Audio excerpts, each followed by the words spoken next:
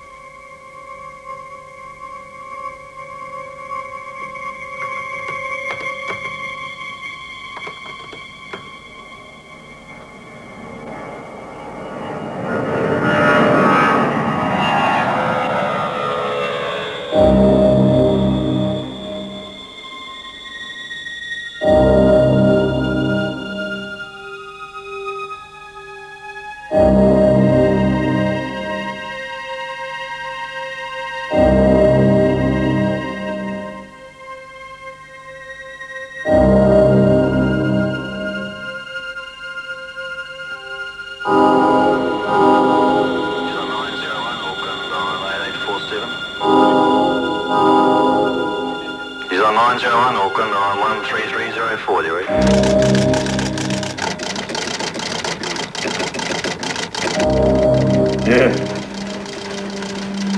Hey, listen, I'll call you back. Peter?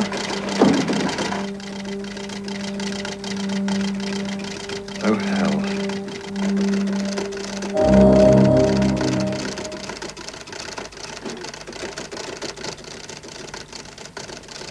Did you get onto the bus?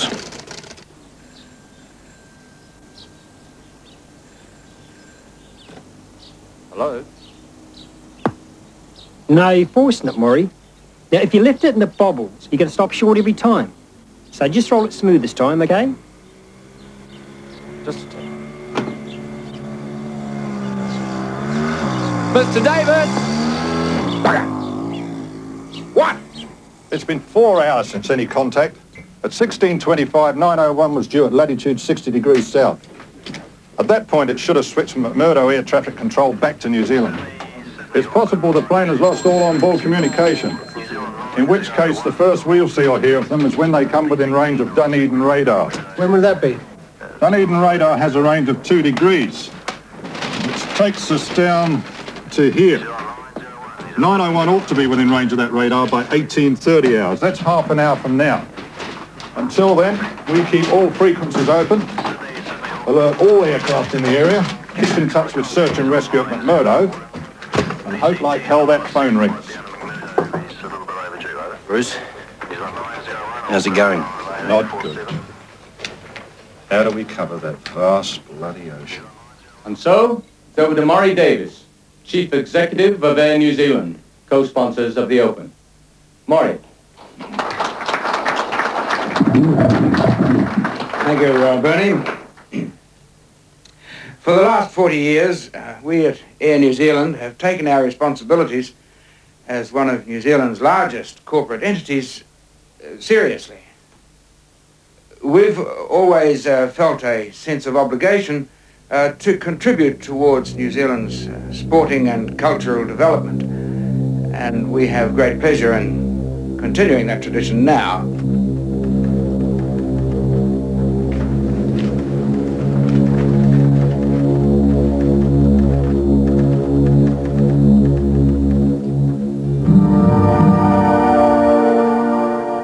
It's gone. There's nothing that would take out all the onboard communication systems for this long and leave the aircraft still able to fly.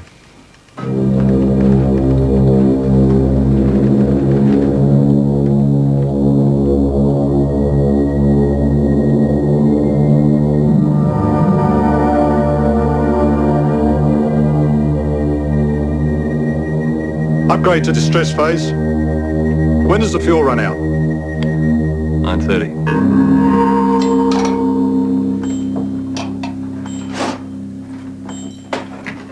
Science is a brain. Oh, it's all right for you. Don't have to sit school seeing it tomorrow. Down your study, Catherine, you'll be fine. A nice early night. Can't we stop and wait for Dad? No, not tonight. You've got to be on your toes tomorrow, girl, at your very best. Hello, Maria Collins. Yes, it's David Eden, Director of Flight Operations, Mrs. Collins. I'm just ringing to let you know that there's been a problem with Jim's flight. Jim's been out of radio contact for some time now, since about 2 p.m. in fact. Now, there could be any number of reasons for that, and we'll let you know as soon as we know any more.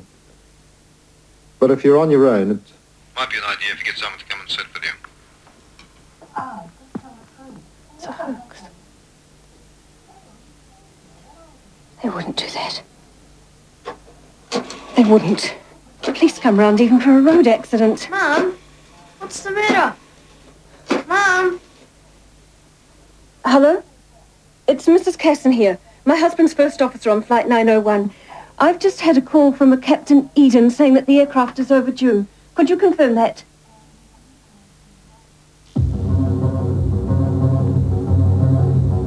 New Zealand 901, Auckland on New Zealand 901, Christchurch control on 1260. 901, this is Mac Tower 1262. Mr. Davis. DC-10 on a sightseeing flight over the Antarctic. Sources within Air New Zealand confirm that there has been no radio contact with the plane for some hours, and it's believed the plane will be out of fuel by 9:30 tonight. Air New Zealand says there was no immediate concern because there had been a solar flash. Mr. Davis, we've just heard. Can we have a reaction? Or electrical disturbance. Get this bum out of here. How do you feel, sir? How the hell do you think I feel? Davis, out! Get out! Mr. Davis! Muslim students occupying the United States Embassy in...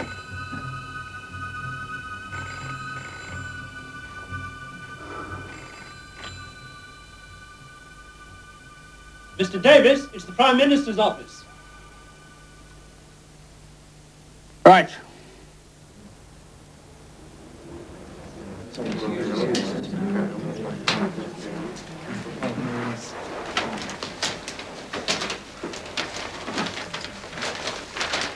Ladies and gentlemen, it is with great regret that we must accept that the aircraft is overdue. Come on, Craig. Haven't you got something new? The aircraft carries extensive life support equipment, so in the event of something like... Antarctic, Craig. Mr. Saxon, Where's when Martin? is the chief executive going to say something? Mr. Davis has been down in Wellington. He's on his way here now. He'll be making a statement in the boardroom as soon as he arrives. When did you back?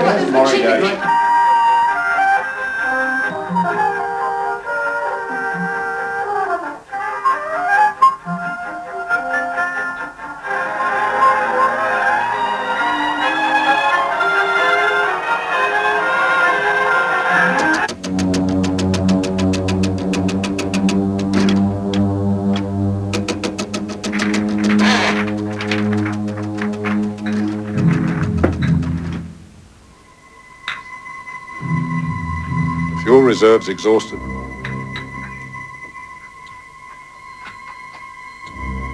Cape Hannett, latitude 7220. Check 7220. Longitude 17013. Check 17013. McMurdo, latitude 7753. Check 7753. Longitude 16448. Check. No, again. 16448. 16658. It's more than 2 degrees difference. It's nearly 30 miles.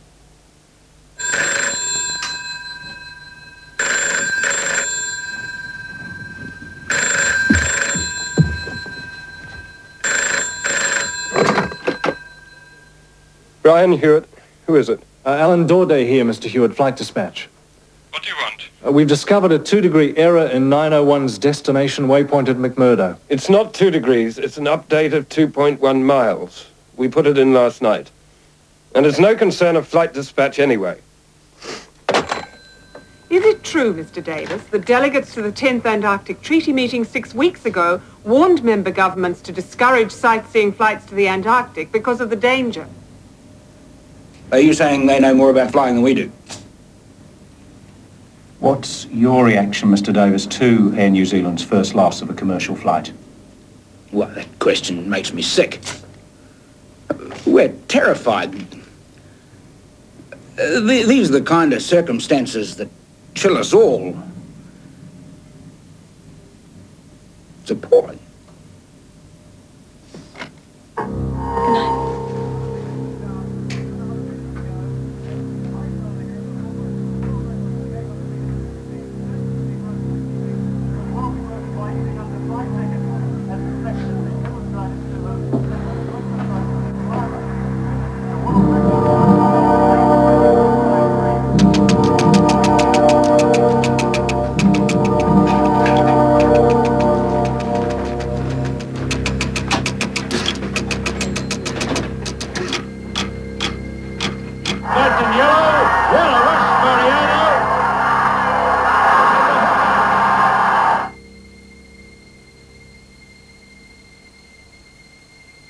In news just to hand, Air New Zealand has announced that the wreckage of Flight 901 has been found on the flanks of Mount Erebus, a 13,000-foot volcano in Antarctica. The indications are that there are no survivors of the 257 passengers or crew. And just repeating that news, Air New Zealand has announced that the wreckage of Flight 901 has been found in Antarctica.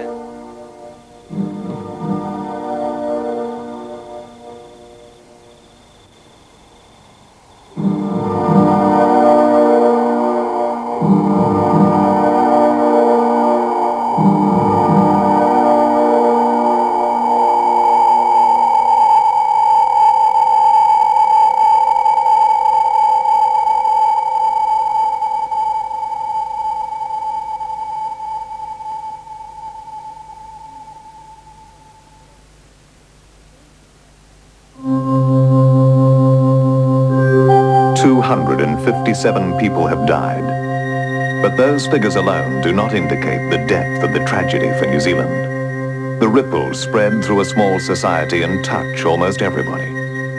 There's an immediate tide of public sympathy for the bereaved, and also for the airline. After the first reaction of sympathy, there's another.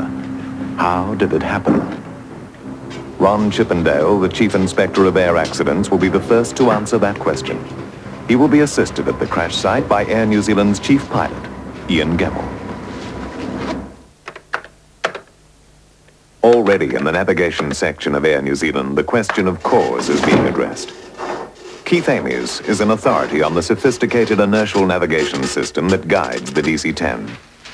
He's been unable to sleep since he was telephoned during the night. Ames calls up the flight plan for the previous week's flight and looks particularly for the McMurdo coordinates. From these figures, he plots the route taken by that flight down McMurdo Sound.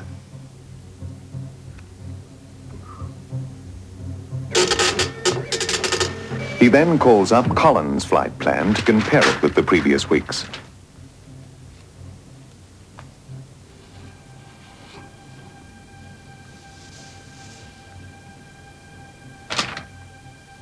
His worst fears are confirmed. The destination coordinates are different.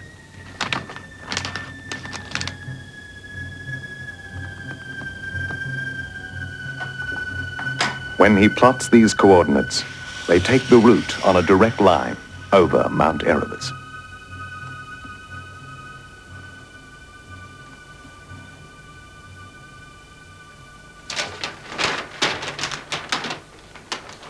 Keith? Have you got a paper? Did you speak to Hewitt?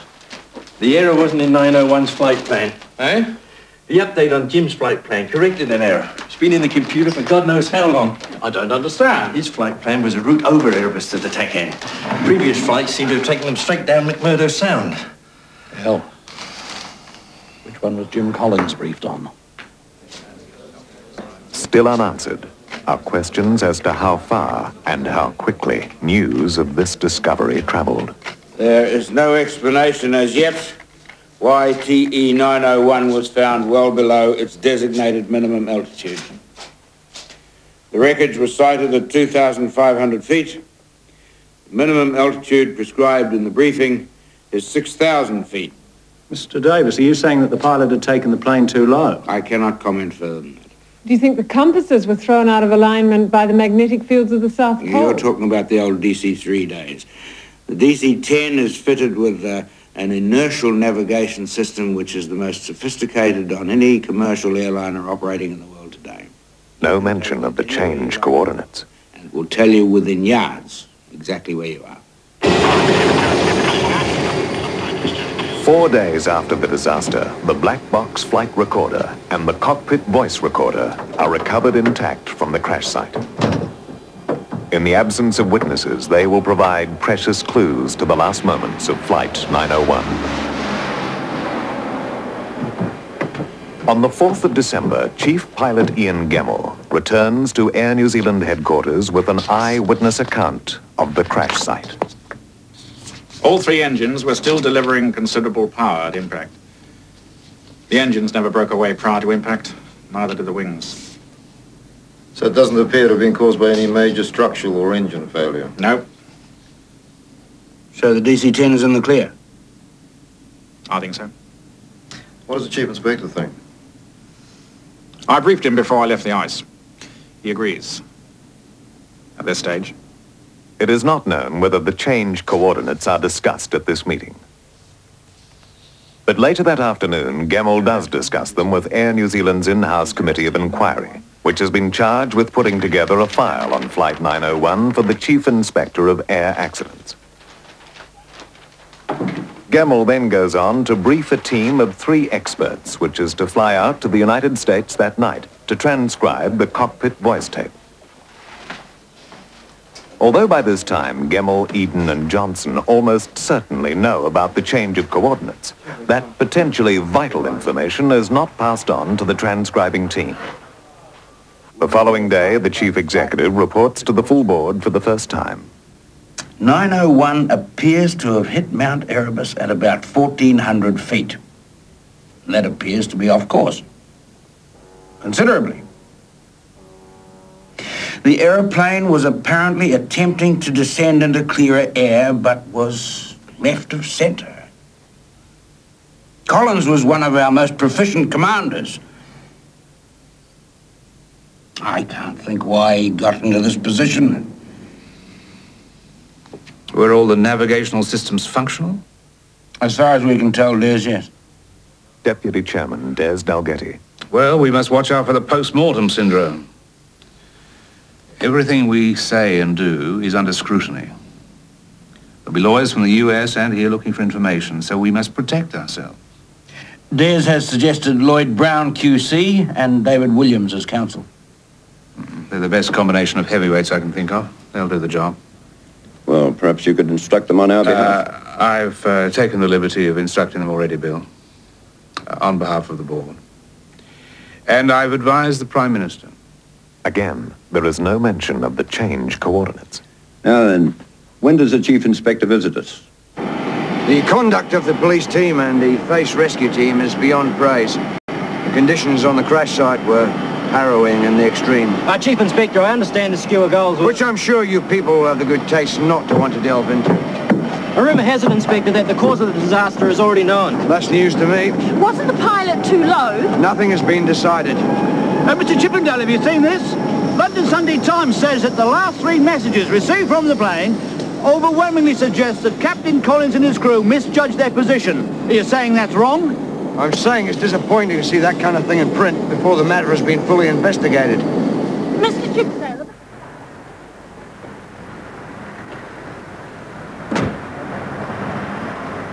On the 13th of December, the Chief Inspector arrives at Air New Zealand headquarters to continue his inquiries.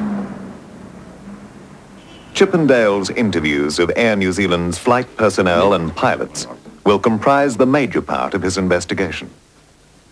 At the end of it, he will find no evidence to suggest the crew were misled by the change coordinates, and he will conclude that the change played no part in causing the disaster.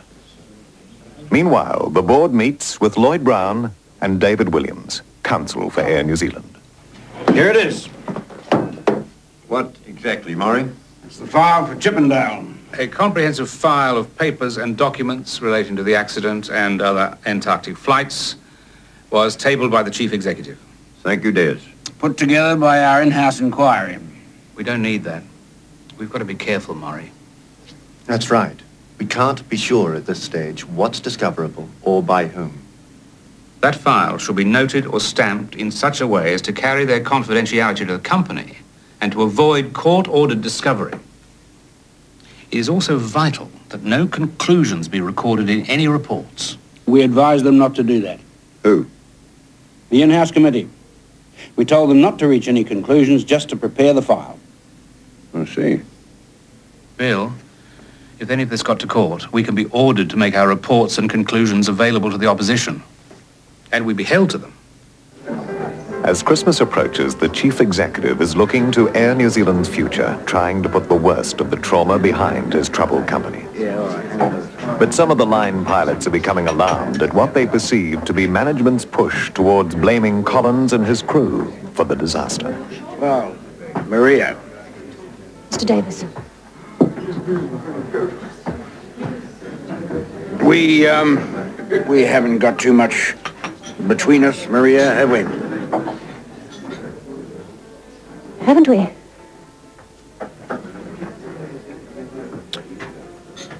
I just wanted to say that I think you've all been terribly brave. I think you should know that. You've suffered personally, I know. But we're a corporate family. There is a need for all of us to put this terrible tragedy behind us. Accept it, but put it behind us. Share the responsibility of making the future a success. Success.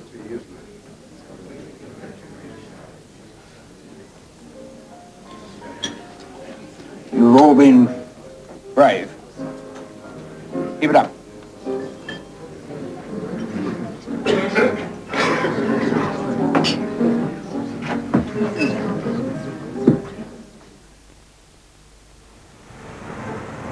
Derby Field is parading in the birdcage. Please view the field and bid early. The coach is closing in 15 minutes time. The toe, Peter? Like one who loves the gains he has amassed and meets the hour when he must lose his loot. But first, the good oil. Number 13 is paying $6.40. And number 6 is paid $1.08. Take him, Williamson. 75 and $2.20. $6.40. Your Honour? Mr. Brown? Yes, how's tricks? Bowling along. Bowling along. You ready for that job yet? The time cometh, Vance. Just a few loose ends to tidy up first. It'll keep. Whenever you're ready. How's the lad? How do you think he'll go? Well, he's a big bone fella, you know. Slow developer. I think he'll be stronger in the spring. All right. Well, thank you, Lance. Best keep our loot in our pockets, then. All the best, Your Honour. When you want that job, just give me the number.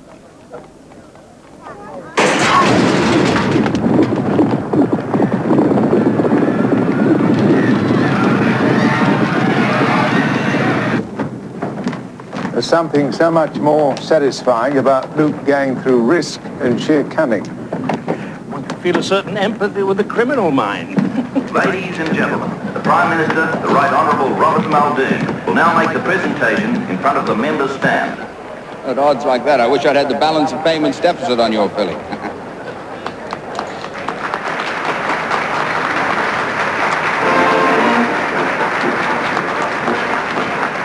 This job Lance kept offering you, Peter? Oh, a certain literary endeavour Lance and I have been discussing for some years.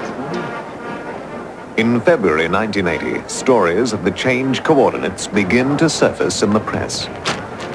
Who's leaking this damn stuff? It's got to have come from the pilots. Well, it's got to be stopped, damn it. It's bloody disloyal. We'll look into it, Murray. What are we going to say? Say nothing. It's damaging, damn it. Something's got to be said. Examination of the computerized flight plan records and information made available from the aircraft's navigation computer equipment recovered from the site confirms that the correct coordinates were fed into the navigation system. That is all. Wasn't it changed the night before, Mr. Davis? Tell the board! The crew told the change, Mr. Davis. Put your heads in towards a public inquiry. Ladies and gentlemen, before we begin, I'd like to ask if there are As the first numbing shock of the tragedy gives way to cooler assessments, lawyers acting for the estates of victims of the disaster gather in Auckland to listen to an American attorney. I'd like now to introduce the man who fought the insurers in the Paris air crash and won, Jerry Stearns. Meanwhile, Peter Martin, who acts for the aviation insurance syndicates under the Lloyd's umbrella, has flown from London to meet with Air New Zealand. There is a limit of $42,000 per passenger in terms of our liability. Unless it can be proved that your airline was grossly, willfully, recklessly negligent. I can assure you, Mr. Davis, that is a tough standard of proof for any claimant to achieve. The insurers are concealed behind the skirts of the airline, while the airline desperately tries to rebuild its morale and public image. The insurer's overriding consideration is the restriction of the eventual payout. That, gentlemen, is the bottom line. Question is, what happens if there is a public inquiry? How does that affect claims against us? In theory, since neither the evidence nor the findings of a public inquiry are admissible in later litigation, it has no effect. In theory? But in practice, it can become a sort of test case, where they can throw mud and see which bits stick. And then use those against us in court at a later date? Precisely. At the end of Jerry Stearns' speech, the lawyers for the victims' estates vote to form a consortium to present a united front against the insurers. Oh, one final word of warning, gentlemen. Air New Zealand may not be very experienced at this game, but it'll be getting a lot of advice from people who are. And Chippendale's report will have input, and strong input, from both Air New Zealand and your Civil Aviation Division. You cannot rely on it. You must press for an independent inquiry to determine cause. In early March, Chippendale's draft report is released to those involved. It contains minor criticisms of Air New Zealand and civil aviation, but directs the major blame elsewhere. Flying in cloud at 1,500 feet in mountainous terrain, rubbish. I could understand it if Jim had done something minor, or forgotten to do something, sort of contributed. This is just stupid. They must think we're flying Cessnas. I've seen Chippendale's final draft, Arthur, and I reckon it's just the company line. Pilot error. What about the coordinates? Chippendale said there was no evidence to suggest the pilot was misled by them. Rubbish. They were briefed on the other route. We know that. Yeah, well, look, Maria can make submissions to Chippendale before he does his final report, but I reckon he's a lost cause. Now, we've got to go to the top. The Pilots Association's got to put pressure on the Attorney General for a public inquiry. But the Attorney General, Jim McClay, is under pressure from many sides. He is invited to dinner at the Meridian Room of the South Pacific Hotel in Auckland. At dinner, McClay is urged not to allow a public inquiry into the cause of the disaster. He is told that any public inquiry would do grave damage to the airline.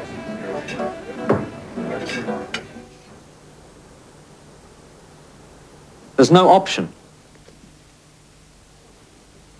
On the 10th of March, 4 months after the crash, the Attorney General announces there will be a public commission of inquiry. Well, who's going to do the job? I think it's a matter for a High Court judge, and I think he should sit alone. Because I doubt if we could find anyone with real aviation expertise who hasn't at some stage been involved with either Air New Zealand or civil aviation. A bit risky, isn't it? Leaving it all in the hands of one man? We'd have to be very particular about just who that man is. Oh, basta, Antonio, grazie. Prego, signori. Ever thought of opening a restaurant, Lloyd? Common fantasy of the middle classes who've never washed a dish in their lives. Can things be really that bad? Not bad. A bit humdrum. They need a change. Too much cops and robbers. Margarita.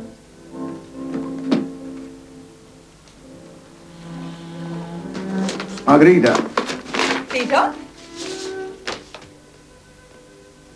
Well, what is it? Elizabeth II, by the grace of God, Queen of New Zealand and her other realms and territories, head of the Commonwealth, defender of the faith. A warrant. To our trusty and well-beloved, the Honourable Peter Thomas Mahon of Auckland, Judge of the High Court of New Zealand. Greetings. It's Erebus. You're the Royal Commissioner.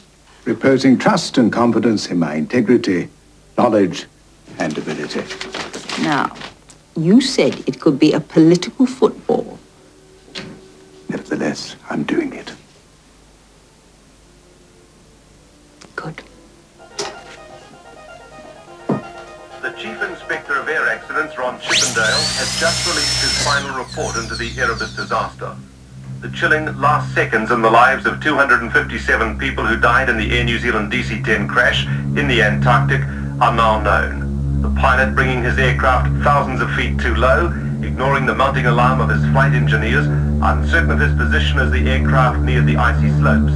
Alas, too late. Much of the lasting bitterness of the Erebus aftermath can be traced to the government's decision to publish Chippendale's report before the public inquiry. And it is my firm belief that had the pilot observed the minimum altitude of 16,000 feet until over McMurdo, as he had been clearly briefed to do, then descended to a minimum altitude of 6,000 feet in the safety sector around McMurdo, the DC-10 would not have hit Erebus. Chippendale makes only minor criticisms of Air New Zealand and civil aviation. It is a highly satisfactory result for the Prime Minister, who, as Minister of Finance, is the chief shareholder in Air New Zealand. But publication of the report is a huge obstacle to the subsequent Royal Commission. Those who feel they've already been tried and cleared by the Chief Inspector do not welcome being tried again. While for those whose loved ones have been held culpable for the deaths of 257 people, the rebuttal of the report after such massive publicity seems a hopeless task. The damage has been done, Mr. Davison. I don't see much point in carrying on. Maybe in time, everyone will forget. Mrs. Collins, I know you're disappointed. But Mahon is a judge with a reputation for cutting through to the truth. Give him a chance. And finally, Your Honor, it's my submission that Your Honor might well consider the principle of omnia praise umunta. Omnia praise? The law will presume to be done that which has to be done by someone with a statutory duty to do it. That's the one, Your Honor. If I remember correctly, Mr. Harrison, you have tried once before to lead me down this particular garden path. Yes, Your Honor. And how did I receive your omnia praise submission on that occasion? Do you recall? You were not particularly impressed with it, sir, as I recall. Nor am I on this occasion, Mr. Harrison. Appeal dismissed. Silence. Stand up, please.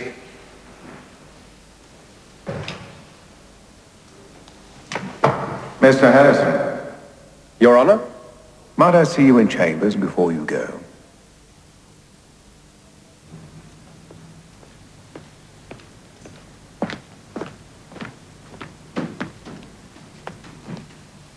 Go on in, Mr. Harrison. I won't be needing this for a while. Sit down, Gary. Now, as you may know, I have been appointed Royal Commissioner for the Erebus Inquiry. Yes, sir. Congratulations. Thank you. David Baragwanath will be senior counsel assisting me. I was wondering whether you might like to join us. I'd be delighted, sir. Good. Good.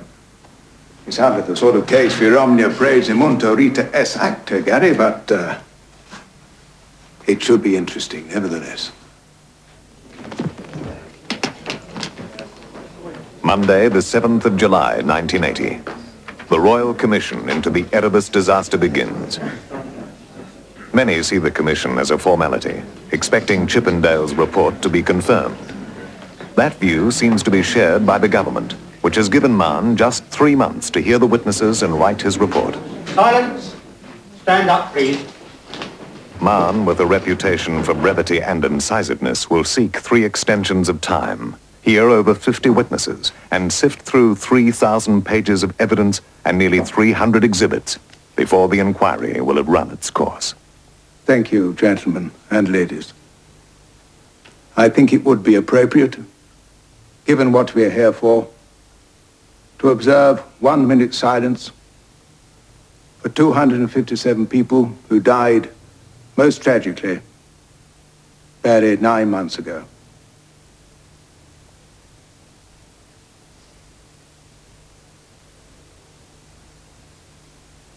The hearings and their aftermath will provide their own victims. The Royal Commissioner will be among them. Do you swear that the evidence you give... The Chief Inspector of Air Accidents will stand in the witness box before Mahon for 8 days without flagging. His opinion will not change. Chief Inspector, would you agree that had Air New Zealand's instructions to the pilot in respect of minimum safe altitude and the descent in the safety sector been observed, this accident would not have happened? That is my belief. You made an allegation that Air New Zealand was in breach of Civil Aviation Regulation 77. Now, that regulation requires, does it not, that the pilot in command has demonstrated to the airline that he has an adequate knowledge of certain matters. Correct. In what way do you suggest the crew should have demonstrated their adequate knowledge, other than by undergoing the required briefing? In some tangible form, perhaps a question and answer paper. How about a statutory declaration by each crew member that he had an adequate knowledge of the various items? I don't see that that would suit the purpose. So you prefer the question and answer? Yes, I do. And I remind you that we're dealing with professional pilots. Yes. Do you know of any airline which conducts a quiz session at the end of a briefing? I have not attended any such. Isn't the answer that you do not? To his knowledge. That is surely sufficient to answer your question. I have no wish to harp, Your Honor. No further questions. Thank you, Mr. Brown. Mr. McLaren.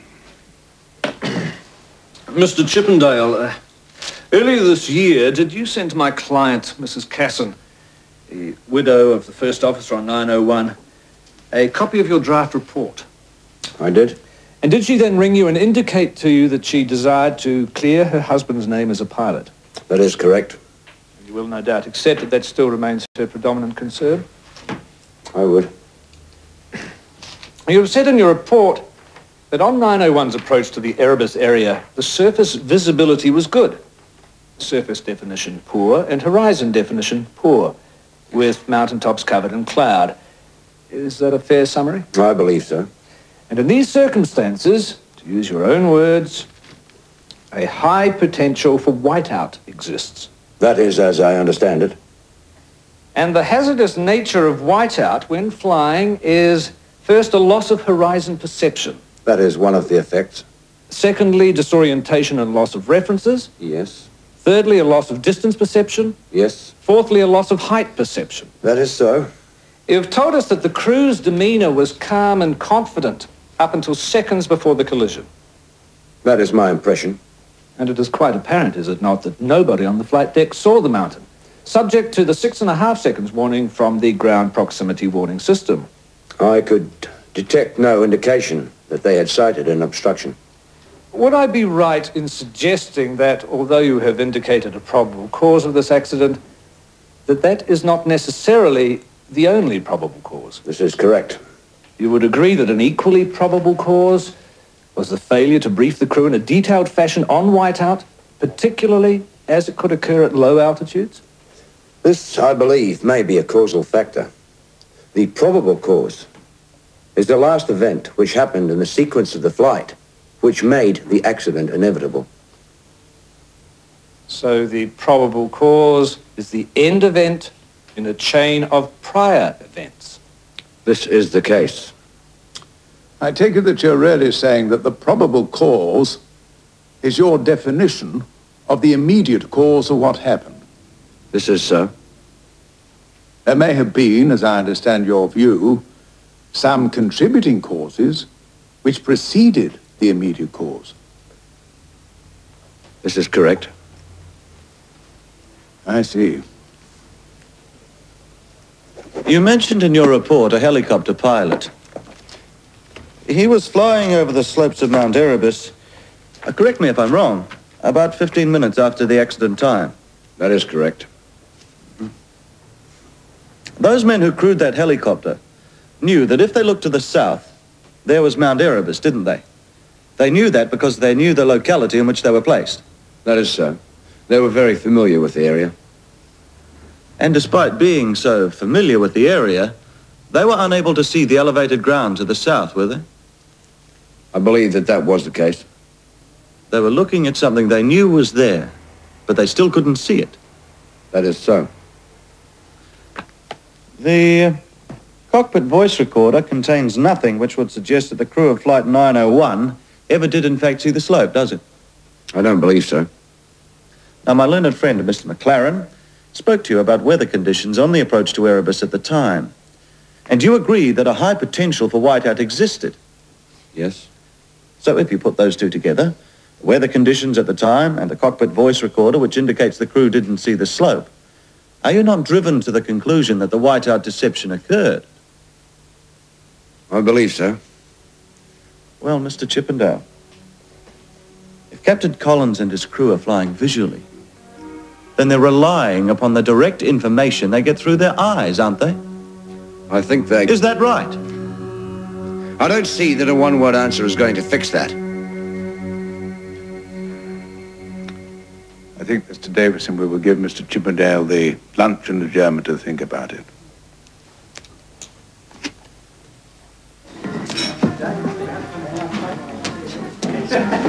Don't shoot your bolt, lad. There's a way to go yet. What are you on to this afternoon? Cockpit voice recorder. Yes, good stuff, no doubt. I'd get him onto his last cause weakness, and whiteout. Now, he appreciates as a purely technical matter what whiteout is, but he still thinks they should have seen the mountain. The man clearly lacks imagination. You say in your report, the probable cause of this accident was the decision of the captain to continue the flight at low level towards an area of poor surface and horizon definition. Now, just pausing there for a moment. Before the captain or any person can make a decision to continue, do they not have to know that ahead of them is an area of poor surface and horizon definition? Is that not logical? Putting it to you another way, perhaps. How can you make a decision upon something you don't know about? A decision is perhaps ambiguously worded. The cause to which I was referring was that of the captain to continue flight at low level. If you look at the transcript of the cockpit voice recorder, Collins says, actually, those conditions don't look very good at all, do they? He then becomes apprehensive of the conditions ahead of him. He doesn't decide to continue on. He decides 44 seconds later to climb out of it. So where do you say that the captain decided to continue the flight at low level towards an area of poor surface and horizon definition? Well, he is already at 2,000 feet and decides to descend a further 500 feet. Was he at that stage aware that there was an area of poor surface and horizon definition ahead of him? You see, he didn't see the mountain, as you've already agreed. This is just the point. He didn't see anything. He went down a further 500 feet to see something. And I don't believe we will ever know whether, in fact, he comprehended that the area ahead of him was one of poor definition or believed it to be a continuation of the cloud base. I suggest to you, Mr. Chippendale, that your probable cause just doesn't hold up at all. The captain was aware of the poor conditions ahead of him only 44 seconds before he decided to climb out. And so instead of deciding to continue, as you suggest, he decided the exact opposite. He decided, in fact, to climb the aircraft out of the situation. I believe that my probable cause, as it stands, is reasonable. Your probable cause requires, though, that the pilot perceived in front of him an area of poor surface or horizon definition in order to give him the sort of knowledge that avoidance action needed to be taken. It is my belief he was confronted with such an area, as I have just stated. But he needed to perceive it as such in order to decide whether or not to take evasive action, didn't he? If he was not immediately reassured by very clear perception of the terrain about him, he should have immediately vacated the area.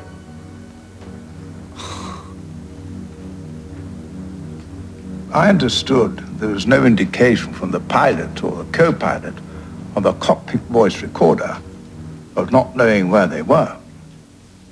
The whole decision to switch the aircraft back to its computerized flight track after the descent indicates they didn't know where they were, because that computerized track was taking them straight towards Mount Erebus.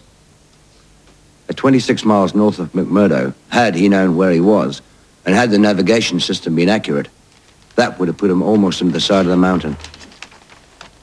And he should have taken evasive action long before.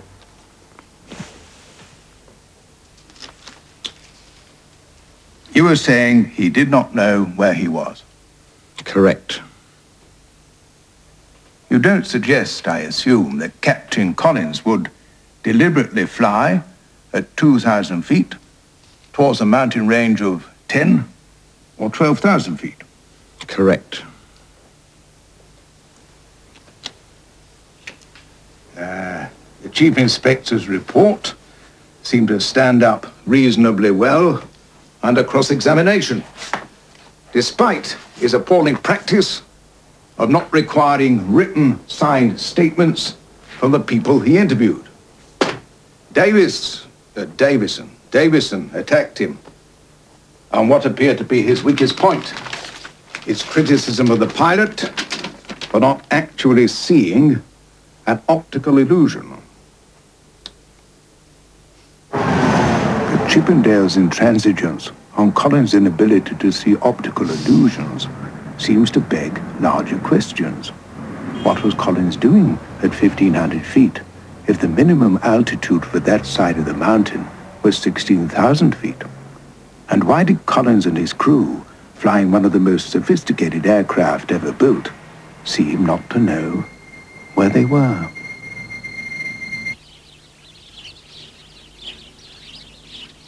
Peter?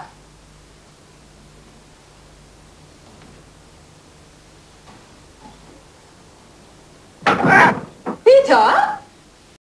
Das Turtleneck Casper. What did you do to get you up so early? I spied him lurking in the Kowai, looking lasciviously at the Tui. I have explained to this fellow many, many times that I have no objection whatever to your pursuit of the sparrow, the blackbird, the starling, or even the odd thrush. But I will not brook your attempts to throttle a song in that Tui. That fellow is a cat, Peter. Besides, you can't see the koi from the bedroom. It's the thrill of the chase. Oh. I couldn't sleep.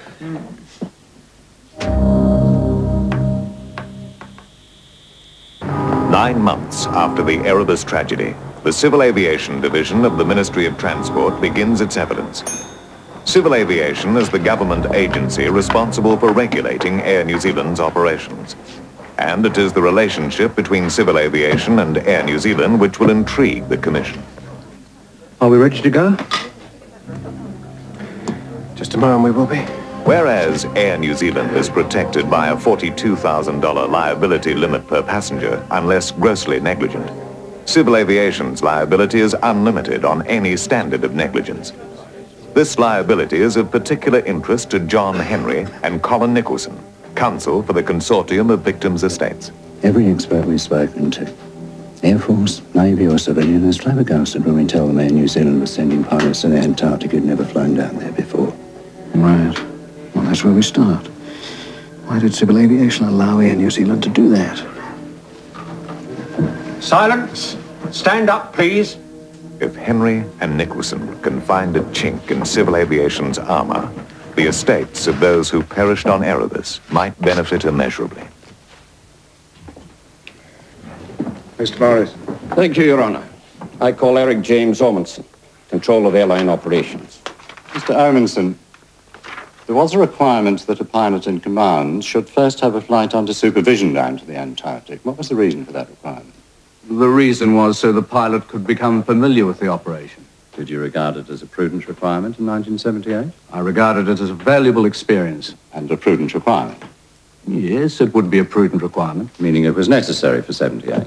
Desirable. Is it not desirable then for 1979? Yes, it would be desirable. Prudent? Yes, I must agree it would be prudent. But I wouldn't agree because it was not required in 1979 that it was imprudent. If it was prudent in 79, why delete it? Because the company said they could not comply with it in 1979. Well, what was the reason Air New Zealand gave you to establish that they could not comply with the requirement in 1979? I don't recall they gave a reason. Is the situation that Air New Zealand's proposal would be treated by you as being satisfactory merely because it's put forward? You made that statement. I wouldn't agree with it. Now, Civil Aviation is also responsible for approving Air New Zealand's briefing material. Can you indicate any document in this briefing material which gives the pilot adequate knowledge of the dangers of whiteout? No, I can't.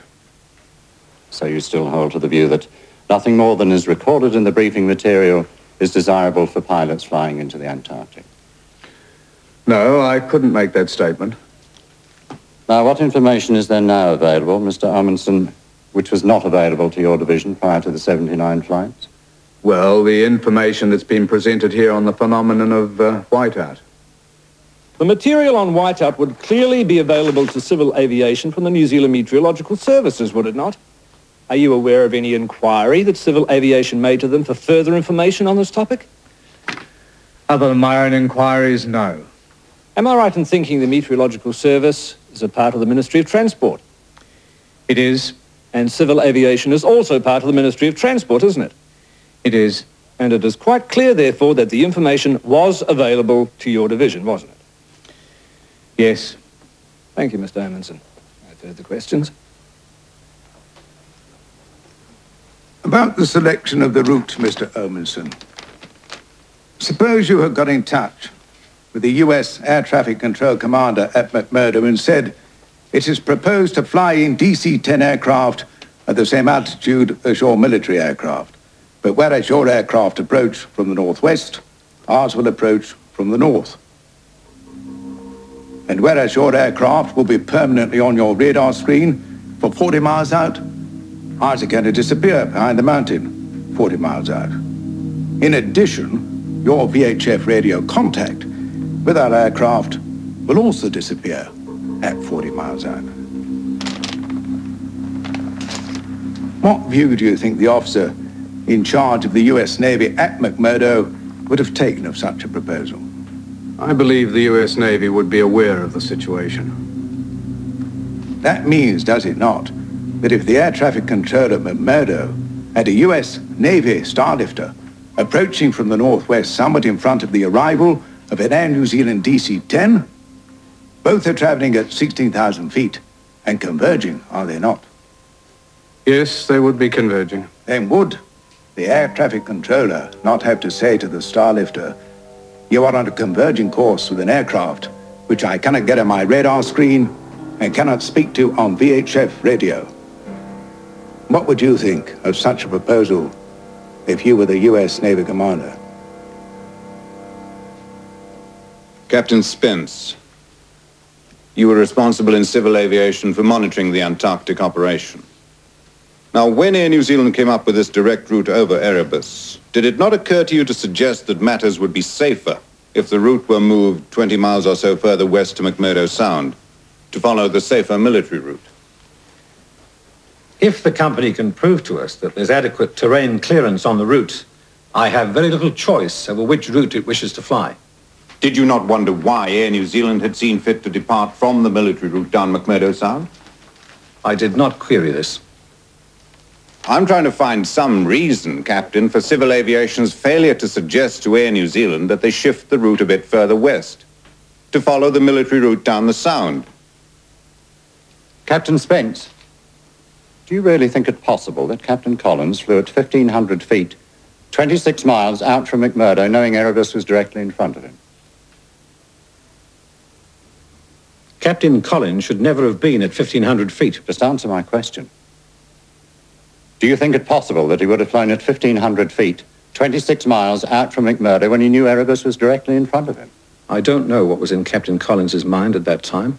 I know that the aircraft should not have been in that position at that height. This we do know.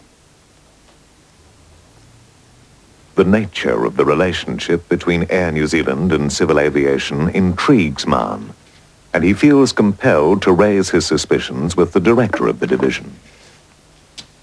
Captain Kippenberger, has there been any measure of consultation between you and Air New Zealand about a combined approach to the Commission in the matter of evidence and probable cause? So far as I'm concerned, and as far as I know, no. It has not been suggested between the division and the company that the safe thing to do will be to put the whole blame on Captain Collins? No, it certainly has not. I'm just exploring the possibility as a matter of tactics that the airline and your division of the ministry may have thought it desirable to emphasize more than anything else that pilot terror was the cause of the accident. But to your knowledge, it is not so. I can assure you, it is not so. Thank you, Captain Kippenberger. You may step down. Mahon is later to conclude that civil aviation's approval of a flight path over Mount Erebus could not be justified under any circumstances. Silence. Stand up, please. He also concludes that civil aviation should not have agreed to the withdrawal of the requirement that all pilots to the Antarctic should have undertaken previous supervised flight to that region.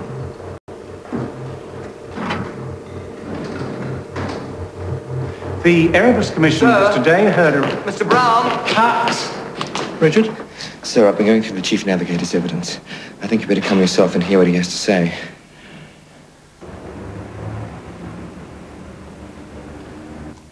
Brian Hewitt, the Chief Navigator, is to become the first victim of the Erebus hearings. He will provide Mahon with the most important clue as to what was in Captain Collins' mind as he approached the mountain. So until 1978, the route's down here, over Erebus, to the radio beacon, the NDB. In 1978, though, it's decided to computerize the flight plan. Mistake number one. Mr. Hewitt enters the coordinates for the ice runway here instead of the radio beacon. But that's not so bad because the difference is minor. The real mistake is that when he punches the coordinates into the computer, he hits the wrong key. 16648 became 16448. And that sent the route where?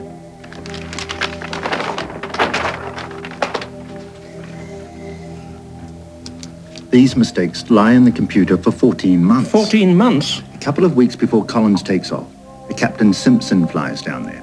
He seems to be the only pilot who plotted the actual destination waypoint. 16448.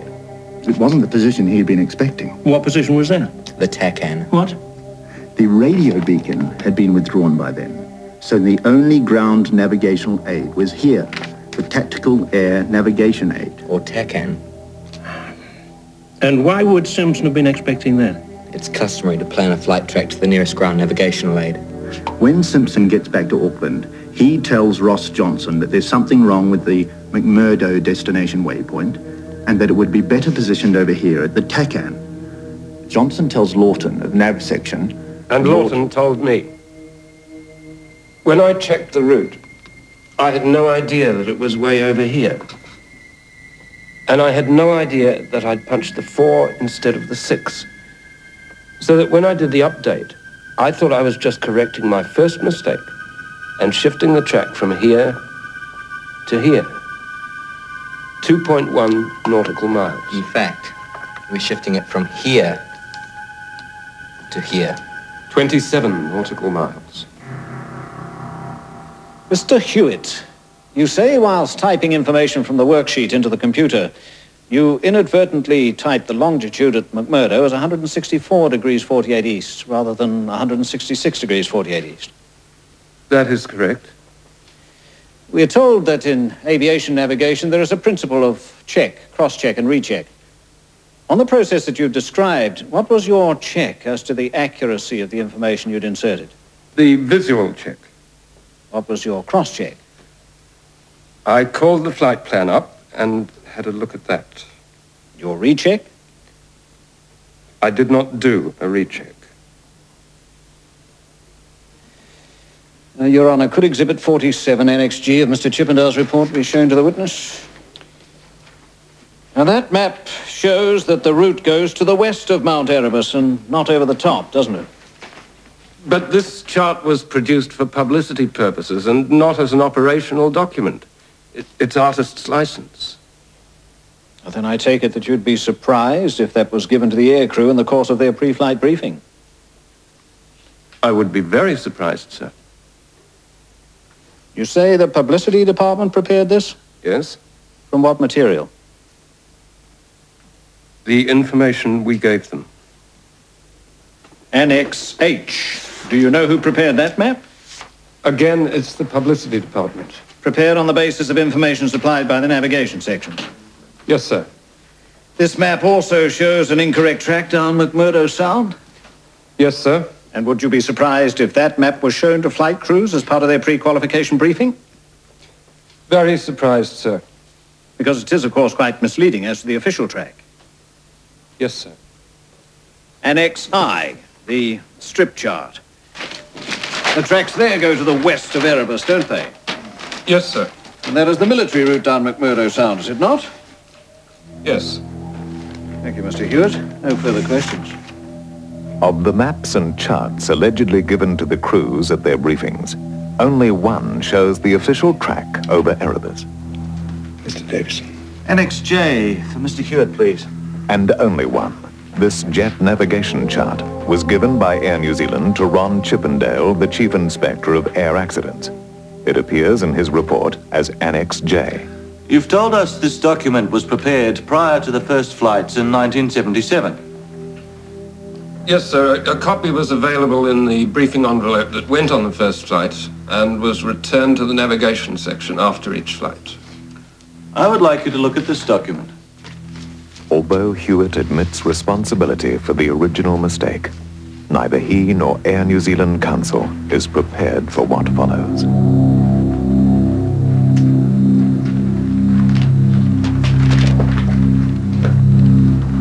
Now, it's not the same as Annex J, is it, Mr. Hewitt?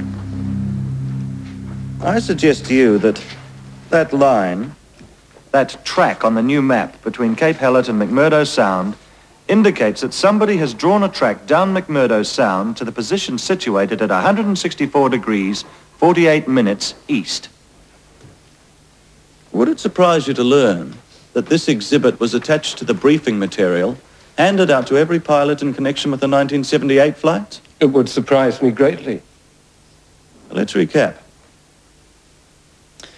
In September of 78, you make an error in selecting a position of 164 degrees 48 minutes. And then from the first briefing after that, an entirely different track and distance diagram with your mistaken coordinates on it appears and forms the basis of the pilot's briefing. Don't you think that's an unusual coincidence? It is.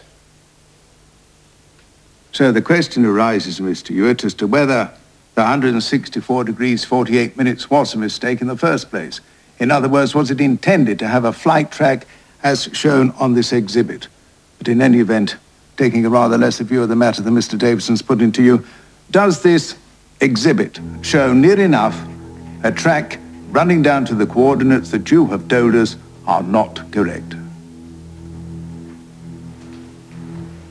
Those are the matters to be considered.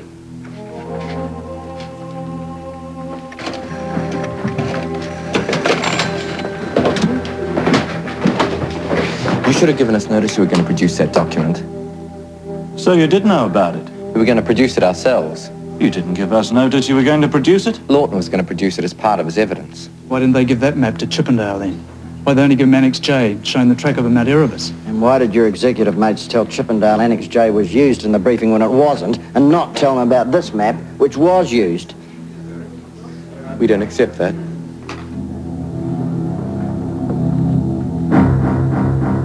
Mr. Hewitt, just looking now at the chain of circumstances which appear to have been the result of the navigation section's involvement in these flights, I suggest to you the first error was when you selected the wrong coordinates when you programmed the computers in September 1978.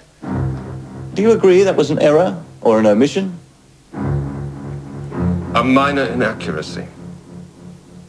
Secondly, you have told us you inadvertently pushed the wrong key Do you agree that was an error or omission? That was an error.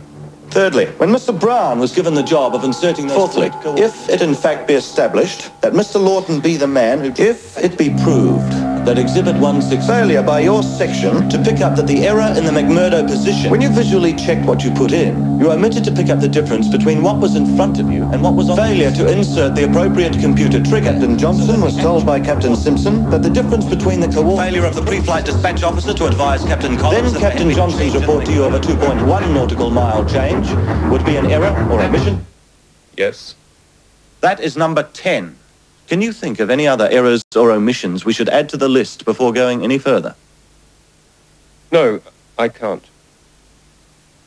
All these errors. And in a company, which in its navigation section tells us we are dealing with people who check and cross-check and recheck and never assume anything.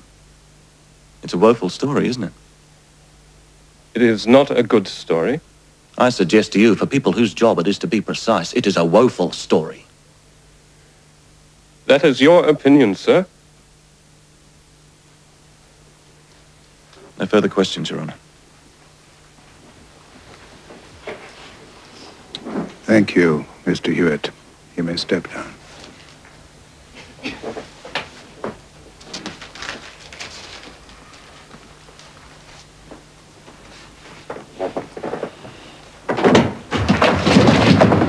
Gentlemen and ladies, although in the strictest sense of the word, this is not a courtroom, nevertheless, I would ask you to respect it as such. I think we can leave it there for today. Silence. Stand up, please. Query. Can the navigation section of an airline which has won numerous international awards for safety and efficiency possibly have made that many mistakes? Rhetorical, I think. Ah, but Elspeth, you did not have the doubtful privilege of hearing the evidence. Exhibit 164, insofar as it shows a track plotted down the Sound to Hewitt's mistaken coordinates, a route which seems to be a natural extension of the safe military route. And insofar as it appeared in the pilot's briefing material at the same time as Hewitt's mistake, suggests that the track down the Sound was deliberate, not a mistake. And if Flight Dispatch did not tell Collins of the change in the destination waypoint, where did Collins understand the plane's computerized flight track was taking him? What did the man see? What was he expecting to see? Yes. This is getting stupid. The company's making a public idiot of itself. Yeah, that's not our concern. We've still got to work for them. I suppose at the end of the day we shall hear another raft of quotes from Davison and Nicholson and McLaren. Oh, you opened your trap, Lloyd. I'd quote you too. Excuse me. Morning. Good morning. Peter Grundy, the flight operations manager, is Air New Zealand's first executive witness. And nothing but the truth. I do. Captain Grundy, did you understand that the minimum altitude at which Air New Zealand aircraft were permitted to fly in the Antarctic was 6,000 feet? I did. Have you heard from Air New Zealand employees any suggestions that the aircraft may have been flying below 6,000 feet? I have not. I'd like you to look at this newspaper article. The 8 o'clock of Saturday, 22nd October, 1977. It refers to a flight on a morning that week. Now, perhaps if I read this and you check that it's correct. Peter Mulgrew is ecstatic and elated by the breathtaking panorama of the world's most alien territory. He points out landmarks he's come to know so well. Have you seen it? At the controls, Captain Hawkins brings the DC-10 down to 200 meters over Scott and McMurdo bases, well below the towering volcano Erebus, belching smoke only 40 kilometers away. Did such a report come to your attention at any stage? It did not. If it had, would it have caused you concern? Yes, it would have, as it was a breach of the minimum altitude laid down. And nobody brought this article to your attention? They did not. It's the first time I've seen it. This is a trade magazine called Travelling Times, published in September '78. Yes. As we neared the Ross ice shelf, Captain Vetty began a gradual descent, which would bring us to approximately 3,000 feet above the ice. Now, that indicates, does it not, that the aircraft went below 6,000 feet? It does. Was that article ever drawn to your attention? This is the first time I've seen it. The Central Leader, published on the 28th of November 1978. I quote, "We seem almost to hang over frozen land, and at 2,000 feet, we are low enough to see Hudson vehicles clearly." Was that article ever drawn to your attention? It was not. The Western Leader, November 1978. Was that article ever drawn to your attention? It was not. Thank you, Captain Grundy. Mr. Davison. Keesing was on that flight. Who's Keesing? Doug Keesing. He was the director of flight operations in 1978. Mr. Davison.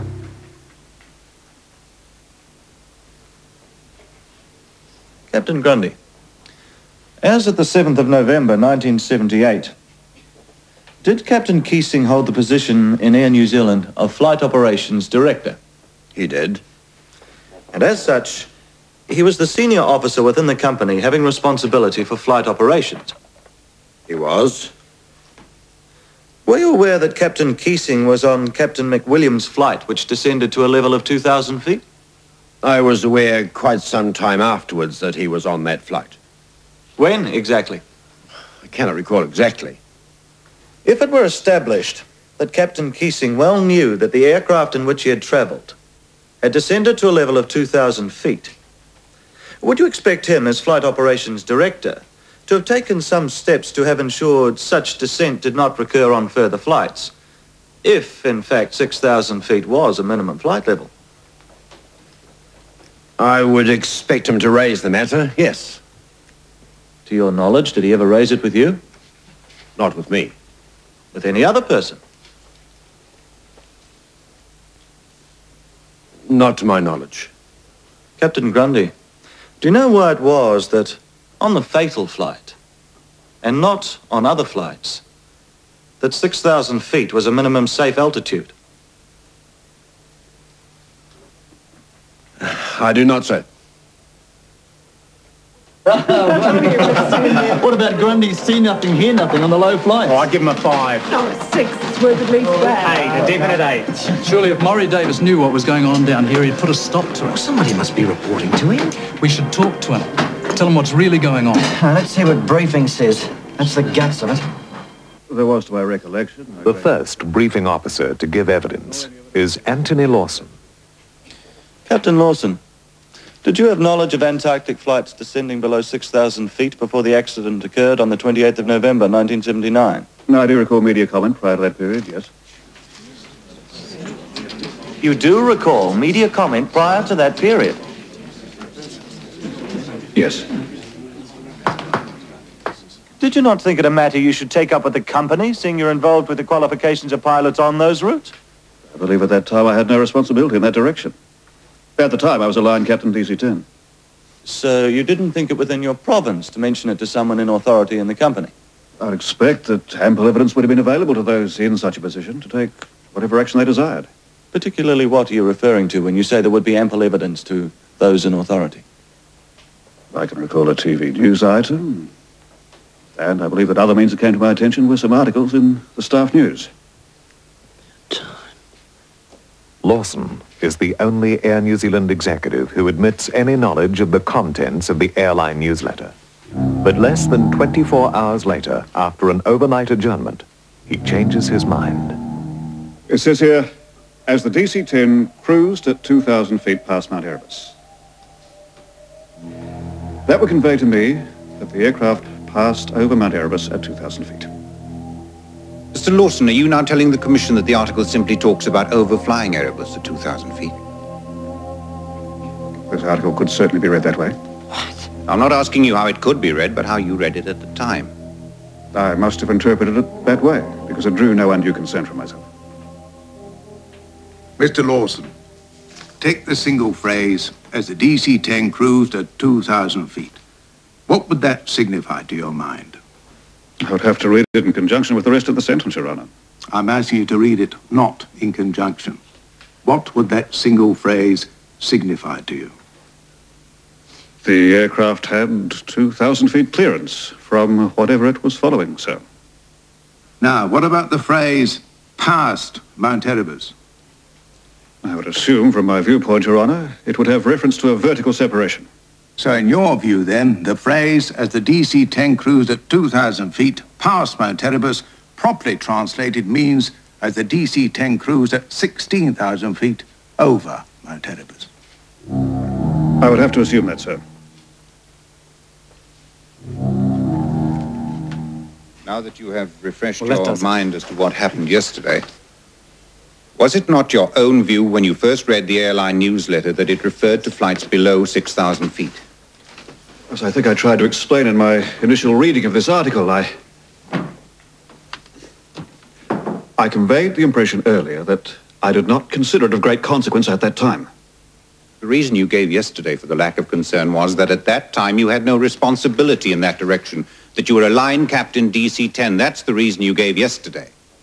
Yes. Wasn't the short point that you realized there was low flying below 6,000 feet? But you were no longer concerned with briefing. You were just a line captain DC-10. And those in authority would have known full well what was going on. Isn't that what you told us? Yes, I would agree with that.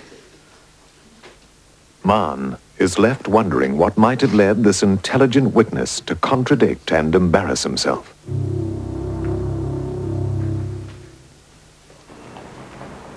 As Airline Pilots Association reps, naturally we're concerned that the pilots get a fair hearing. But we also feel a responsibility towards the company. Good, and it's good. Thank you, Arthur.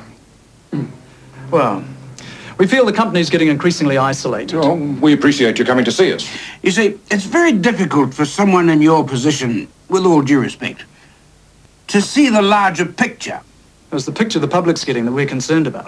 Don't you worry about our public image. We employ specialists to take care of that. Have any of them been down to the hearings lately? Because the company line is being met with open disbelief. Now, just tie-ho there a minute, Arthur. As I understand it, you guys have pulled a couple of red herrings across the judge's eyes. Well, it's early days and he's no fool. There's a larger game being played out here with larger stakes than you people seem to realise. Now, if you guys would just settle down... Look, we just came in here to tell you... I asked you to talk with us from the very beginning and you refused. Isn't that right, Dave? Dead right. Now, Arthur, Peter, we're a company which puts enormous emphasis on pride and loyalty. You should know that. We want to get to the bottom of this thing, too. But I am telling you that there are factors in this thing that you as pilots know nothing about.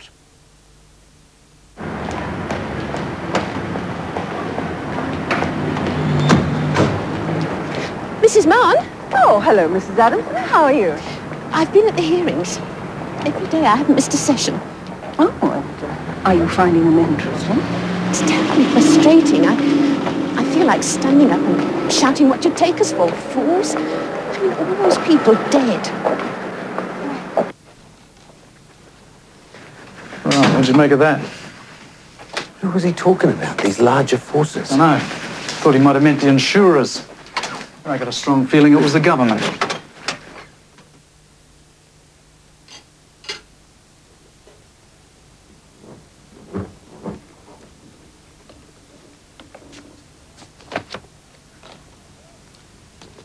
Mother? Now, you remember Mrs. Adamson? I see her every day at the hearings. Yes, well, she's taken an interest. Not much else to keep her occupied. That's nice. She is not a woman given to emotional outbursts. She has certainly conducted herself with the utmost decorum. Oh, Peter, it's like getting blood out of a stone. She says they're telling you lies. That's possible. Yes, but the inference is that you're being taken in by them. It's the old story, Margarita. What seems to be a lie one day may very well turn out to be the truth the next. One is obliged to listen to all the evidence.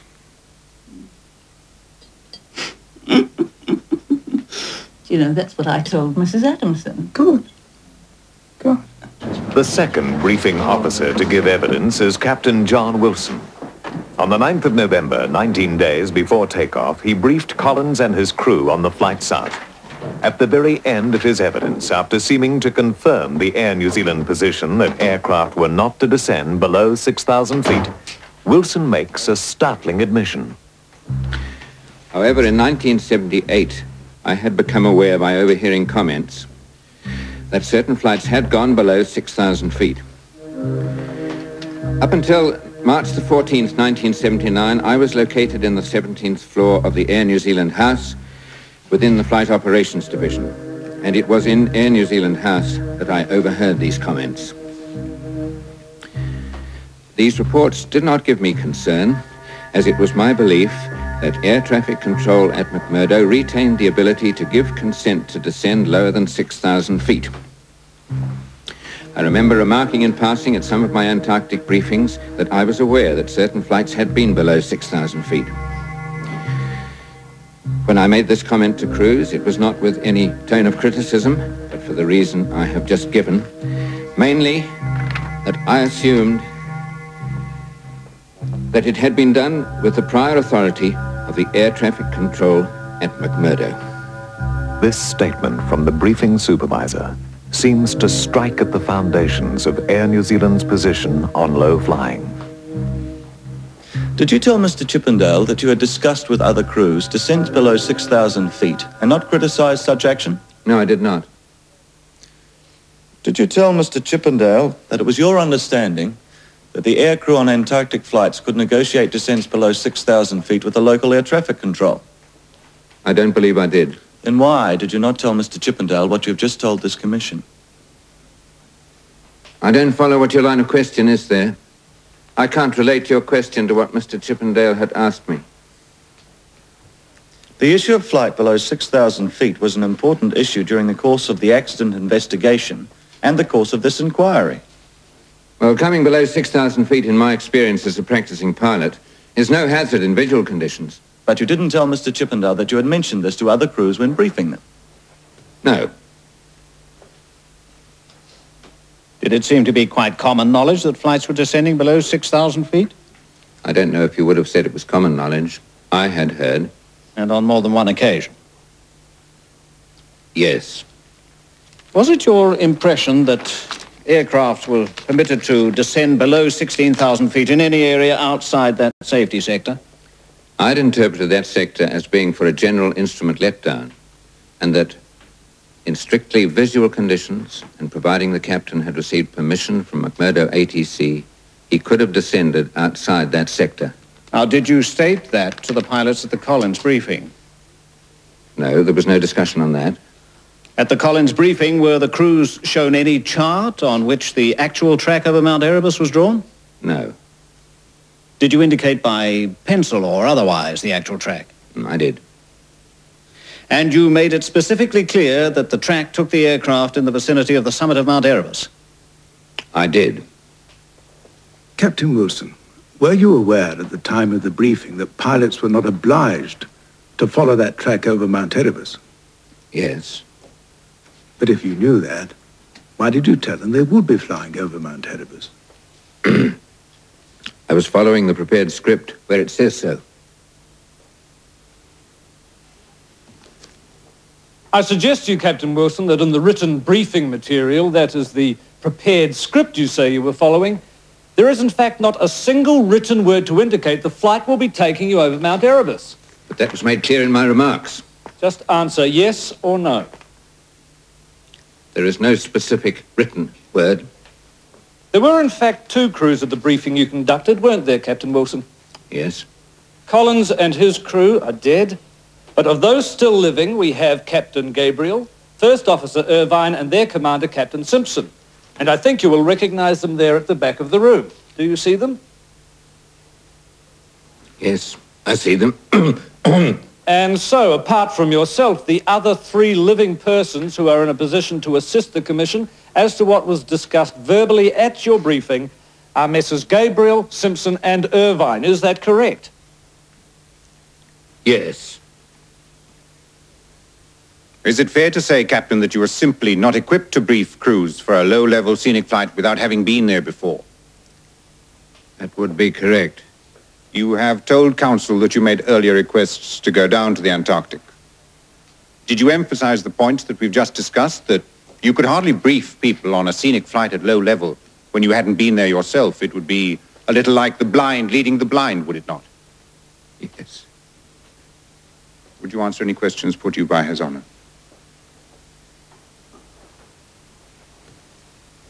Thank you, Captain Wilson. You may step down. Wilson's evidence is greatly at variance with the Air New Zealand executive evidence already given, and Wilson becomes, after Hewitt, the second major casualty of the hearings. Captain Wilson, the briefing officer, said he himself had no experience of flying down there despite having asked several times to be rostered on an Antarctic flight. Captain Wilson's evidence seems at variance with a statement made by Air New Zealand's chief executive, Maury Davis, on the 24th of June, in which he said that Air New Zealand ensured that briefing officers flew over each of the company's routes regularly. And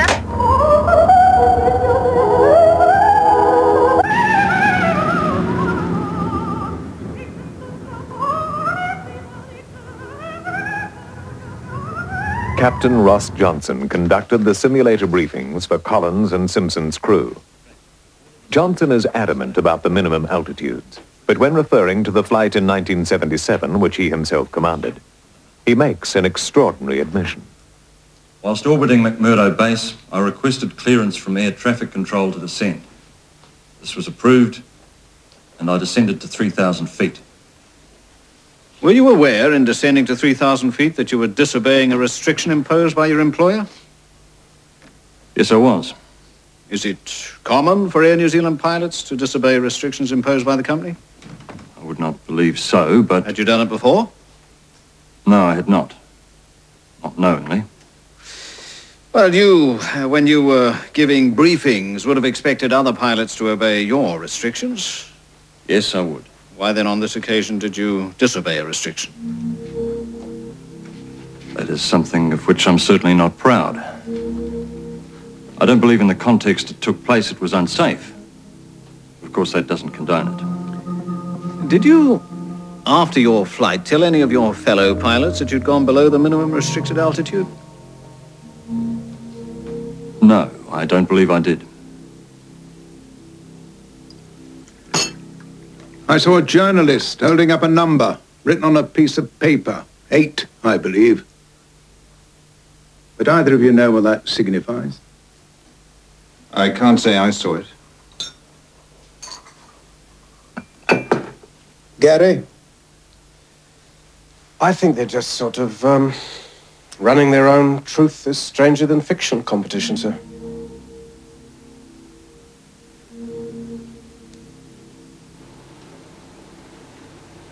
It had been made very clear at the Johnson also reveals that although he understood the route to be over Erebus and briefed the crews accordingly, he himself had nevertheless flown down McMurdo Sound on his approach. On your flight south, you departed from the planned track and proceeded to McMurdo down McMurdo Sound. Yes, that is correct. And you felt free to do that as long as you had air traffic control authority? Yes, I did feel free to do that. And I'm sure it was well within the intent of the operation. With regard to the slides that were being shown at the audio-visual briefing you gave Collins, was it not important that those slides depicted the track that you intended the aircraft to follow? Yes, it was. And we now know that certain slides depicted a different track, don't we? Yes, we do. If Captain Simpson, Gabriel and First Officer Irvine all considered that the route was down McMurdo Sound, if there was a misunderstanding as to whether Civil Aviation's approval had been given for descent in the McMurdo area, if the route had not been defined on any topographical map, if the briefing officer, Captain Wilson, thought that there could be a descent below 6,000 feet, and if there was not a proper understanding of whiteout, would you agree that not only the briefing of Captain Collins, but the briefings for Antarctic flights in general were inadequate? I would have to have a measure of agreement with you. The navigation section was involved. The briefing section was involved. The simulator was involved. and head office was involved in arrangements with civil aviation. Whose responsibility was it to coordinate all those people involved in this area?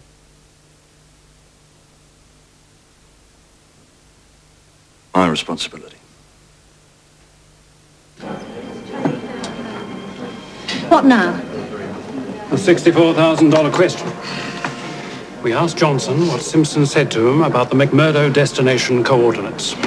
Simpson says he mentioned to Johnson a 27-mile cross-track difference. If he did, if he actually mentioned the number of miles, then there's no excuse for Hewitt and Johnson treating the correction as 2.1 miles. And no excuse for Hewitt not notifying Flight Dispatch, and no excuse for Flight Dispatch not telling your husband that his approach to McMurdo was taking him not over flat sea ice, but straight at a 13,000-foot volcano. That telephone conversation with Captain Simpson took place after Simpson's flight, did it not? Take that as being correct. Captain Simpson will say he did not mention the actual coordinates to you. Do you recall him mentioning a cross-track error? Not in specific miles or magnitude. Do you not recall him telling you he'd been surprised at seeing approximately 27-mile cross-track difference when he was overhead the TACAN navigation aid? No, I do not. Do I gather you made a record of what was said? Noted it down, I believe. Do you have that? No. I don't believe I do. It was noted on a pad, and I believe I then processed the 3 points. Oh, thank God it's Friday. Not over yet. Get our New Zealand Council in here. David. Yes? The Commissioner would like to see you in his chambers.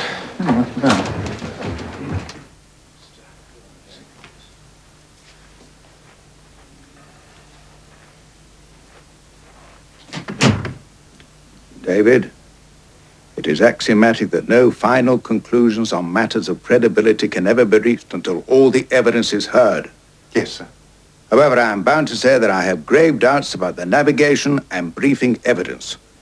As far as the navigation evidence goes, for all I know, there may be a document produced which completely confirms that very involved series of errors. We shall wait and see.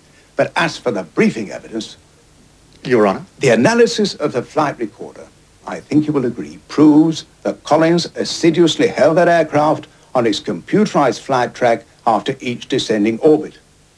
And if that is the case? If that is the case, David, then how can it still be said by your briefing officers that Collins and Cassian really believe that computerized flight track led them towards Erebus? Are your briefing officers saying that Collins deliberately flew that aircraft at 1,500 feet straight into a mountain right in front of them? I am disturbed by the air of profound disbelief which seems to pervade these hearings. This is not a criminal trial. It is a public inquiry which is charged with finding the cause of a disaster in which 257 people lost their lives. Its raison d'etre is surely to prevent any reoccurrence of such a tragedy. And that is all.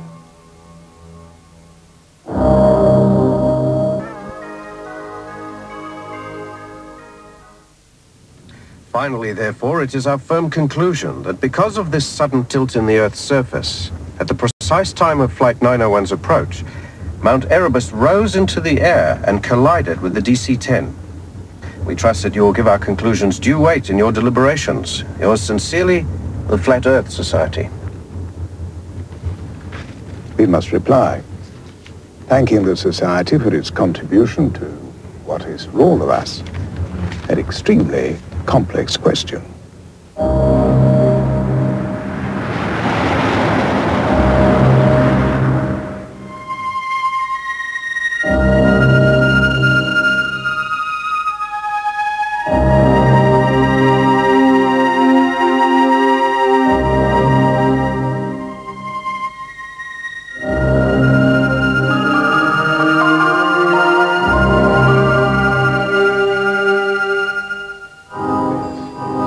It is September 1980.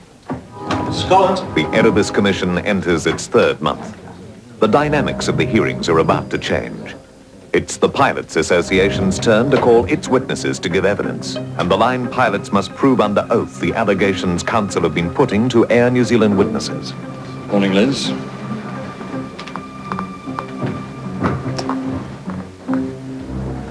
I'm just trying to warn you. Till now, Air New Zealand's been putting them up and we've been shooting them down on the basis of what the pilots would say. But they've got jobs and families. Captain Leslie Simpson and his crew attended the same briefing as Collins. The briefing officer, Captain Wilson, referred to many matters in the course of his briefing that I do not recall. Captain Wilson said he mentioned to us that the track would come from Cape Hallett over Erebus to McMurdo. I have absolutely no recollection of him saying this. My understanding was that the track proceeded to a position in McMurdo Sound. Simpson goes on to detail his phone call to Ross Johnson, which set off a chain reaction in Air New Zealand's flight operations, leading to a change in the McMurdo destination waypoint. The contents of that phone call are hotly disputed. I did not report this matter to Captain Johnson as an error in position, as I had no reason to believe the 164.48 position at the bottom of McMurdo Sound was other than the logical point to terminate the flight plan track. Captain Johnson is not correct when he states that I rang him and told him that the McMurdo position was in error and should be 166 degrees 58 minutes. Captain Johnson's recollection is also incorrect on the matter of my mentioning the cross-track distance. I certainly did mention to him that the cross-track distance to the nearest ground navigational aid was approximately 27 miles to ensure that subsequent crews were not unnecessarily surprised at the distance.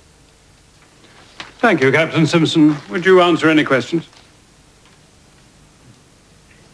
Captain Simpson, my instructions enable me to say to you that so far as my client company is concerned, your integrity and veracity are beyond any question. For your part, do you accept a similar position so far as Captains Ross Johnson and John Wilson are concerned? Yes. Does it matter what he thinks? It's what I think. You would accept, no doubt, that there are areas where your recollection diverges from that of Captains Johnson and Wilson. Yes. Would you also accept that they and you could be at fault in certain areas of personal recollection? I make no claim to having an impeccable memory. I heard and saw the briefing once. Captain Wilson's evidence in general I have no great conflict with. It's just the extreme fine detail that he appears to have included for the commission that I don't recall. In Captain Johnson's case, however, the description I heard in this court was so different to my recollection of that briefing that I wondered if, in fact, I'd attended the same briefing. Captains Johnson and Wilson would almost inevitably have had some regard to the notes from which they used to work. Yes, I would expect so. Whereas what you carried away was a general impression. Yes, but I was asked to recall my flight and the briefings at an interview with Mr. Chippendale and Captain Gemmell only 1 month after I made the flight. As well as giving Captain Eden a copy of that interview, I kept one for my own record, so I do have that available for reference. This interview 1 month after your flight, you say, included, as a member of the group, Mr. Gemmell? Yes, sir. Am I to take it then that your explanation as to how you came to report the coordinates position was given at that meeting? Yes, that's correct. Therefore, the airline has known from mid-December of last year, about 15 days after the disaster, your exact position on that matter. Yes, sir.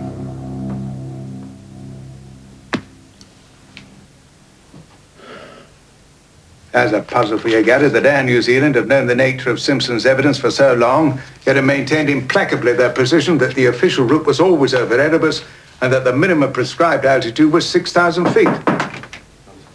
The ticket, Your Honor. Washington, Florida, then London. Thank you. Let Mr. Baragwanath know. Perhaps Simpson's understanding of the briefing was just peculiar to him. And I have absolutely no recollection of Captain Wilson advising us at any stage that our flight track would overfly Mount Erebus. As regards the 6,000 feet height, I considered this to be for the purpose of a cloud break procedure, and that further descent in VMC, visual meteorological conditions, was at the captain's discretion, subject to approval from the local McMurdo air traffic controller. Simpson and Gabriel's understanding of their briefing is not unique. A succession of line pilots take the stand. They had been briefed for Antarctic flights at different times over a period of 2 years before the crash.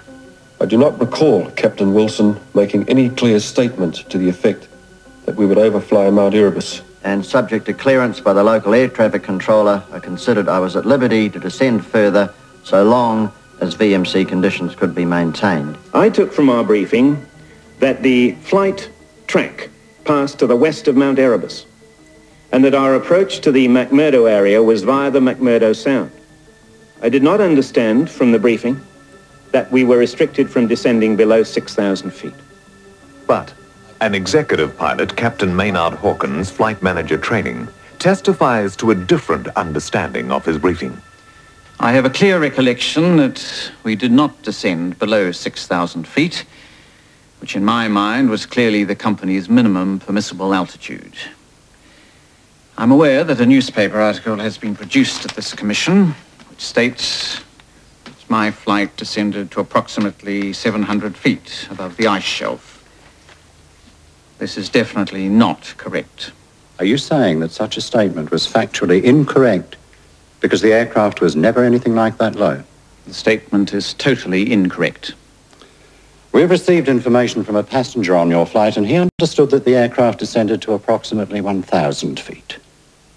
Was that information also quite incorrect? That would be totally incorrect.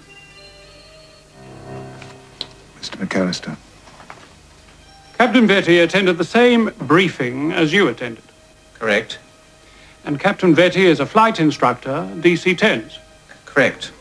And are you aware that Captain Vetty descended to 1,500 feet whilst over McMurdo? Yes, I am now aware of that fact. So we're left with two alternatives. Either Captain Vetty interpreted the briefing instructions differently from you, or he deliberately disobeyed those instructions. Are you suggesting that Captain Vetty deliberately disobeyed them? No, I'm not suggesting that at all. In fact, many senior captains in Air New Zealand have interpreted the instructions differently from you, haven't they? Yes, it would appear so. I put it to you that if instructions are ambiguous, then they are deficient, aren't they? In hindsight, yes. Silence. Stand up, please. The pilots know damn well that Collins should have checked the coordinates when he entered them in the plane's computer. He should have plotted them on a topographical map before he got to the Antarctic. He shouldn't have descended below 16,000 feet until he'd got an independent fix. And if they were expecting the track to take them down the Sound, they should have noticed that Beaufort Island was on their right instead of on their left. Please, Ian, it's late. The point is, they're walking all over us. If Collins didn't know where he was, why didn't he know where he was? The coordinates. The coordinates. I'm sick to death of hearing about them. Coordinates. He should have plotted them. He's the pilot in command. He's got to know where he is. So one important question. Air New Zealand changes tack and makes 12 separate allegations of pilot error. Their common element is the proposition that Collins should not have been misled by the mistaken coordinates. If he did not know where he was, that was his fault, not the company's. I readily agree that had the extent of the change to the McMurdo coordinates been known within the company prior to the accident, then the changes should have been reported to Captain Collins prior to takeoff. However, I don't believe that the failure to do so justifies Collins's omission to check that the coordinates he received at the briefing were the same as those contained in the actual flight plan of the day. But Gemmel's view is strongly opposed by the line pilots. Now, did you receive another flight plan on the day of your flight? Yes, I did. Did you have any reason to believe that it would be in any way different from the flight plan that was handed to you at the briefing? No, I did not. You felt entitled to rely on the information given at the briefing as being the same as on the day of your flight? Yes, I did. At all previous briefings I've been to, there has usually been a copy of the relevant flight plan. And when I subsequently come to fly the particular route, the flight plan has always been identical to that given at the briefing. If any coordinates have been changed between the time you received the flight plan at the briefing and the day of your flight, would you expect that information to be passed on to you? Yes, I would. Thank you very much. You told us you plotted the McMurdo coordinates during your flight. Yes. If you had plotted the McMurdo waypoint prior to your flight, from information given at the briefing, do you think you would have done it again during your flight? No. I don't think I would have. The requirement remains for the pilot to identify his position independently of the onboard AINS navigation equipment. And in the absence of ground-based radio or radar information, that can only be done by positively identifying geographical features visually before descending from minimum safe altitude. It's possible to see how a situation could have developed to the point where the crew eventually ran out of options, in what perhaps may best be described as a conspiracy of circumstances extending back much earlier than the last 30 minutes of the CVR tape. That such a series of events and coincidences should have developed to the point which the evidence before this commission has revealed almost defies belief. And yet they happened. To try and identify the part which any one action or decision played in causing or contributing to the accident is most difficult under such circumstances. However, the pilot in command is the person ultimately responsible for the safety of his aircraft and passengers. The man on the spot, whose decisions and actions decide the fate of all those on board. The Airline Pilots Association witnesses say, and I think correctly, that Collins would have been entitled to rely on the information given him at his briefing and could have expected to have been notified of any change to the flight plan. But the question still arises as to whether Collins did in fact rely on that flight plan given him at the briefing. Did he plot the false route from that flight plan onto a map or chart? And if so, when did he do that? You'll be asked to swear on the Bible, to tell the truth, the whole truth and nothing but the truth. Don't be frightened. Stand up straight and look only at the person who is asking the question. And say only what you remember. Yes. No more, no less. That's what your father would have wanted. It's all right, Mum. Don't worry.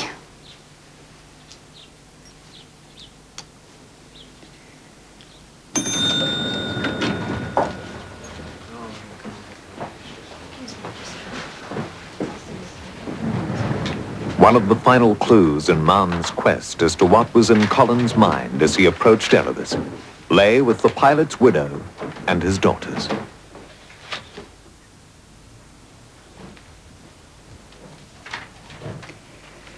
What will they ask me?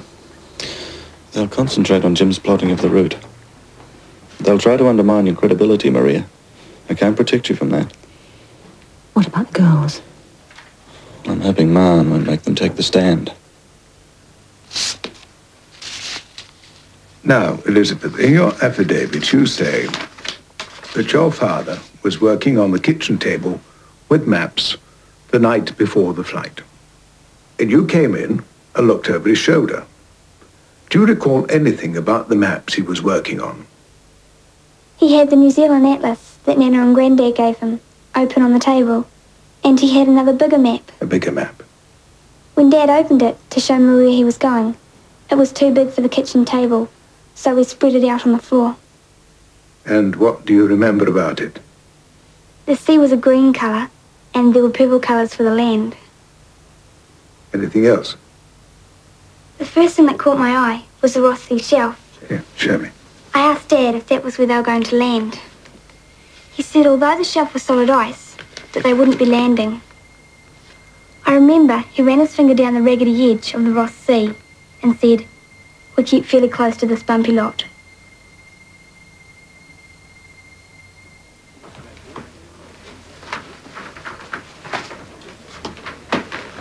Richard, I've got to return to chambers. Keep Mrs. Collins on the stand until I get back. Ask her to recite Bar Bar Black Sheep if you have to, but keep her there.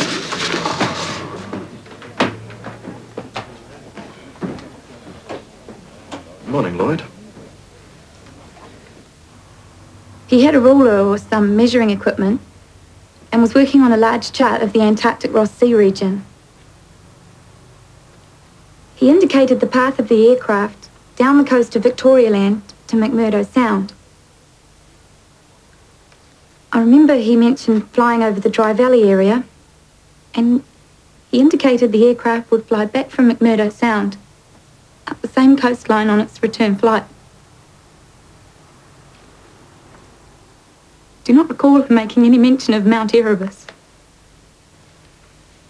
My father was working... You've done very well, Catherine.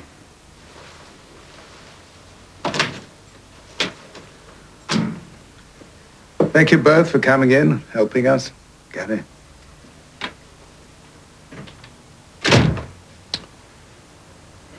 That affidavits will be sufficient, David. They won't have to be called. My husband would have spent between 1.5 and 2 hours working on these maps and materials at the dining room table. It was a reasonably frequent practice of his to spend time in preparation of his flights, going over briefing materials, etc., particularly in respect of a new route that he hadn't flown before, or a route that he hadn't recently flown. He came back through from the girls' room about 9:30, 9:45, after tucking in Elizabeth and Catherine.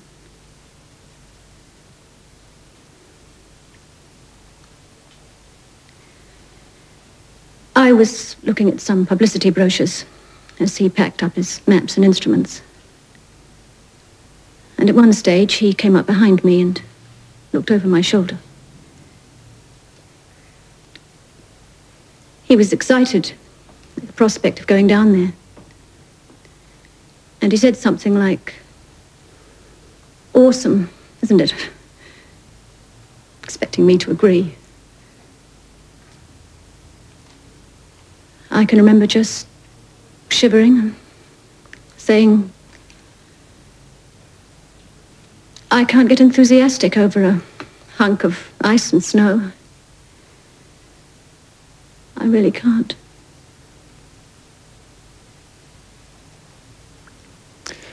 Would you be good enough to answer any questions put to you by counsel? Mr. McLaren? Nothing, Your Honour. Mr. Nicholson? I have no questions. Mr. McGrain?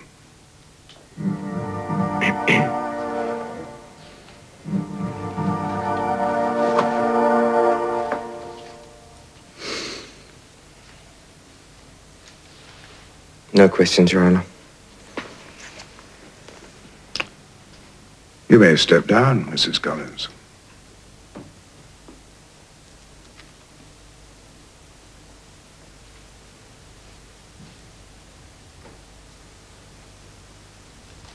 Mann is now convinced that Collins relied on the false information given him at the briefing and plotted a flight track which he knew would take his DC-10 down McMurdo Sound over the flat sea ice well clear of Erebus.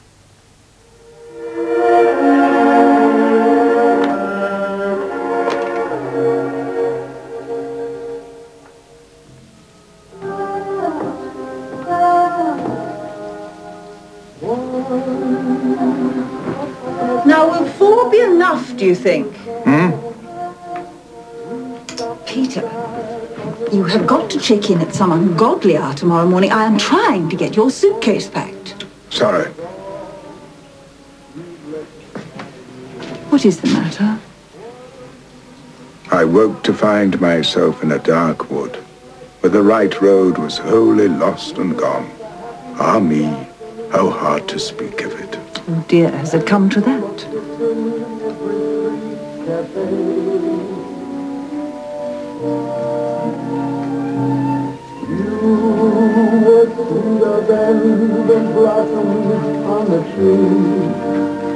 I was as proud as any man could be, as if the mayor had offered me.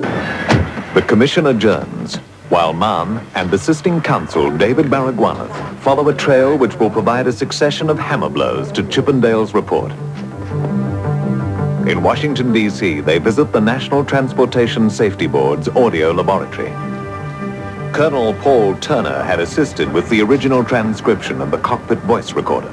The team of New Zealanders he assisted had been chosen for its knowledge of the crew's voices and its familiarity with DC-10 flight procedure. Through here, gentlemen. But Chippendale rejected parts of that transcription and took the CVR tape to England, where he carried out his own transcription at the Farnborough laboratories. So, did Mr. Chippendale know the voices of the crew? No, Colonel. Well, was anyone there with him in England who did know the voices? Apparently not.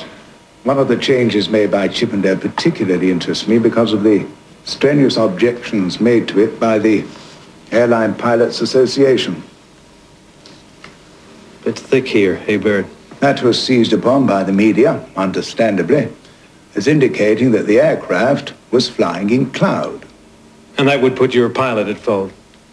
Precisely.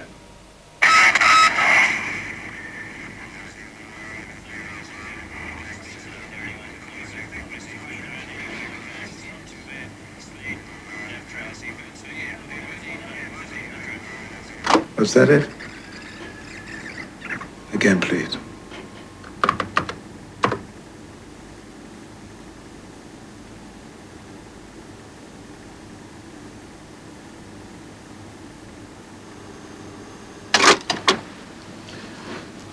So, bit thick here, eh, Bert, becomes what? Well, I personally would transcribe that as, this is Cape Bird. Was anyone on the flight deck known as Bert? No. There's something else that puzzles me.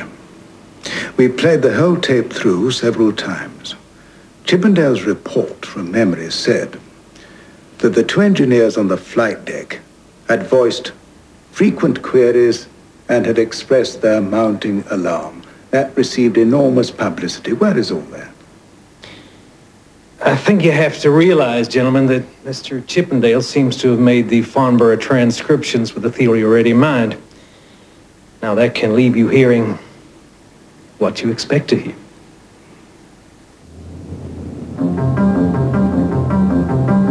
The following day, Mann and Baragwanath fly to Fort Lauderdale, Florida, for an appointment at the Bendix Corporation, the manufacturers of the DC-10's weather radar. Chippendale had concluded that this equipment would have depicted the mountainous terrain ahead.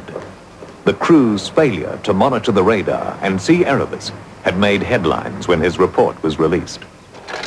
When an aircraft enters cloud, it almost always suffers from turbulence.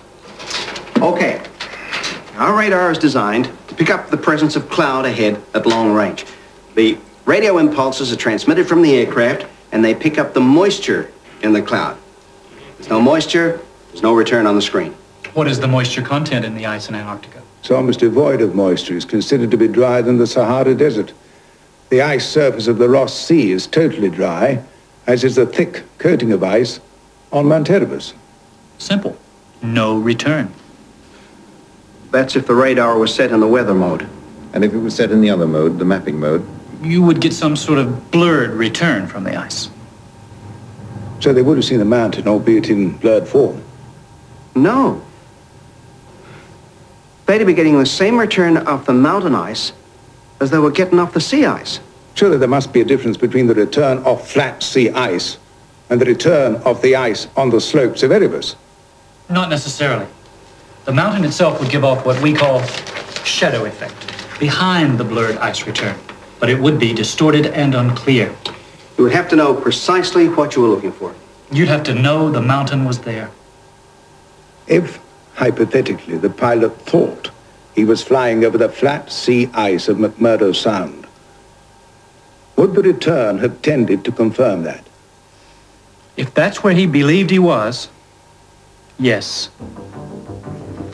The assertion by the chief inspector that the DC-10's radar would have depicted the mountain had featured prominently in the New Zealand and international press. The immediate reaction of the public had been that the aircraft crew had failed to look at the radar screen when flying in impaired visibility, and had failed to see the clear and unmistakable outline of the mountain right in front of them. For Mahon, that has now been proved a fallacy. Under his terms of reference, Mahon is also required to consider whether there have been any act or omission by McMurdo Air Traffic Control which contributed to the disaster. There had been evidence which suggested the DC-10 might well have appeared on US Navy radar at McMurdo, but the Chief Air Traffic Controller on the day of the disaster disagrees. I believe the DC-10 was not identified on our radar screen, sir. Can we take this in steps, Warrant Officer? The flight recorder confirms that the aircraft's transponder was activated at this point, G. Would the radar operator not have been able to say at that point that the aircraft was just to the geographical northeast of Mount Bird and warn the pilot? If he saw the blip on the radar screen. But he did not, sir. Mahon asks to speak to the radar operator and the VHF radio operator. But Lieutenant Commander Fessler, the U.S. Navy attorney, springs a surprise. I understood they were available. They are not. May I ask why? My orders are simply that they are not available for questioning here at this time. Then might I question them elsewhere at another time? I'm afraid not. May I speak with your superior? It is my decision. Then you'll be able to give me an answer to my earlier query as to the reason for that unavailability. I am sorry, sir. Very well, Lieutenant Commander. I have another request. I wish to visit the McMurdo installation. In the Antarctic? You're still there, I take it. Yes, you may go there. Thank you. But only if you give me your unconditional guarantee that you will question no one down there, and I mean no one. If you want to ask questions, I have got to accompany you. I'm given to understand there is a Navy attorney down there all the time. Surely there's no need. Those are the conditions, sir. Well, this was clearly your decision, Lieutenant Commander. Good day. Sir, I need your guarantee. I shall let you know. All in good time. While the US Navy seems intent to balk Mahon, Lloyd's of London, who act for Air New Zealand's insurance syndicate, seem just as anxious to talk. Mahon is asked to meet Peter Martin, Lloyd's solicitor. I thought since you were both in London, it was an ideal opportunity for a chat. A chance for an informal discussion on how things are going down there. Thank you. Off the record, of course. I'm afraid that isn't possible, Mr. Martin. Any discussion involving the inquiry can't be off the record. As Royal Commissioner, His Honour is obliged under his warrant. Very well. Very well. As you are aware, gentlemen, I receive daily transcripts of evidence from New Zealand. These, as I'm sure you're also aware, have been very carefully studied, not just by me. It's fair to say that both I and my clients, that is the insurance syndicate, are becoming somewhat perturbed at the nature of evidence being produced by Air New Zealand. Mr. Martin, I can tell you what I told Air New Zealand Council, that I do have severe reservations about the credibility of Air New Zealand's altitude and navigational evidence, but that I have as yet reached no conclusions. Yes, yes. Nevertheless, it is likely that you will be compelled to make adverse findings against Air New Zealand as to the credibility of their evidence. Look, I want to make it quite clear that Lloyd's has played no part in concocting these false explanations. For Mann, the jigsaw puzzle is almost complete.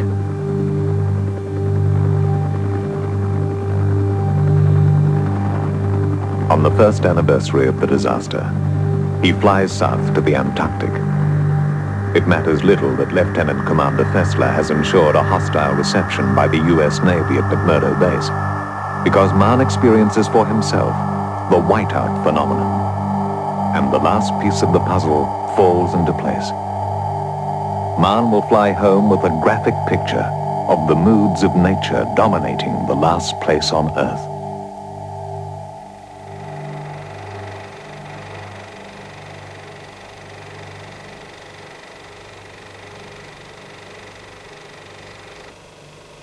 After 4 months of hearings and over 50 witnesses, a film recovered from a passenger's camera at the crash site is screened for the commission.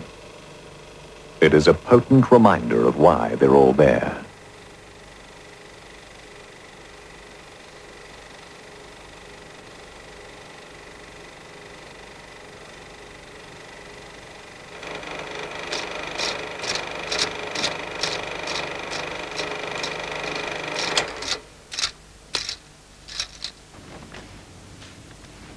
What angle is he taking on this, Lloyd? Difficult to say precisely, Des. Difficult to know what Mann's line of thinking is. Baragwanath's questions seem to be consistently pointing towards some sort of general administrational malaise. What? David? There has been the odd difficulty, much of it, of course, caused by the Pilots Association keeping evidence like Exhibit 164 up its sleeve. The bums. I mean, what the devil are they trying to do to us? Mr. Davis, the atmosphere in that room between Air New Zealand and the pilots has not been a pretty thing to behold. It's verged on open hostility. Yes, but why? There seems to be a feeling amongst them that Air New Zealand wants a finding of pilot error. Rubbish. We have avoided speculation at all times. We've always wanted an open inquiry. Quite, Maury. Mr. David, you're shortly going to have to give evidence yourself. Yes? And there may be areas which will cause you some difficulty. We should prepare carefully. I don't want to look at Turkey up there. When you made the decision to shred the documents, was that of your own initiative or on instructions? Mr. Watson, the chairman of our committee, and I together made the decision that surplus documents would be destroyed. I took the decision to have them shredded. Was that matter discussed with Mr. Davis? Mr. Davis was in the office on one occasion when we were discussing the disposal of documents. No further questions, Your Honour. Thank you, Mr. Oldfield. You may step down. I call Morris and Ritchie Davis. As Mann watches the chief executive come forward and take the stand, he is reflecting on all that he's seen and heard about the man. In particular, his loyalty and tenacity in defense of his company. The truth, the whole truth, and nothing but the truth. I do. During my 35 years with the airline, I have seen it develop from somewhat humble beginnings down at Mechanics Bay, operating flying boats across the Tasman, progressively re-equipping through to our present DC-10s. Despite the problems which arose in operating aircraft during those early pioneering years, Mann realizes he's listening to the story of an archetypal self-made man, and he begins to understand Davis's close identification with the company, and why Davis has risen to any attack on Air New Zealand as if it were an attack on his own flesh and blood. the company's policy was and is to place before the Commission all material relevant to its terms of reference, irrespective of whether such evidence was favourable to the airline or not. Instructions were given to Council accordingly. My attitude from the very outset was that all facts must be ascertained and revealed. Do you recall being aware from any source that some copies of documents were being put through the shredder at head office? We insisted at the outset of the in-house investigation that all relevant documents should be placed in a specific file, and that any extraneous matter, like duplicates, should in fact be put aside. But no document in itself was destroyed. I don't think you've told us why you thought it was necessary to issue order for destruction in the first place. The security circumstances of the company affairs, not only in Air New Zealand, but generally throughout the country at this time, is that people seek to make a name for themselves by passing the relevant documents, and sometimes immaterial, but also provocative documents, to the media. Having experienced this, I recognized that it could in fact be distressing to all concerned. Matters taken out of context. Considerations given that were erroneous. I required one single file, unadulterated and authenticated. The fact that there had been an error of 2 degrees in the coordinates was never a matter publicly acknowledged by the company. You're referring to a public statement? Yes. I'm the prime individual involved in making the statements. I confined my remarks to the facts when questioned whether there was a fault in the computer or in the accident flight. My reply was that there was not. Was it ever publicly acknowledged that there had been a change of 2 degrees made before the night of the flight? Not by me. Was it ever made by any other person in the company, to your knowledge? As far as I'm aware, no. I can't account for some people in the organization who may have sought some allegiance with the press by passing out information that's confidential. Was the decision not to disclose the 2 degree change in coordinates a deliberate decision made by you as chief executive? It was my decision to confine my remarks about the coordinates to the information contained within the navigational equipment of the accident flight. And you feel that you made a fair disclosure to the public, given the questions asked of you? Yes. I should explain that at the time the information came to me that there had been a previous error that had been added to the computer. Taken out of context, it could assume an importance that otherwise was not due to it. Now, whether that is as valid now as it was then is open to conjecture. Did you not consider it more prudent to take the initiative and disclose the matter in its correct context? I didn't feel the need to explain myself to the press, no. We're talking about the public, not the press.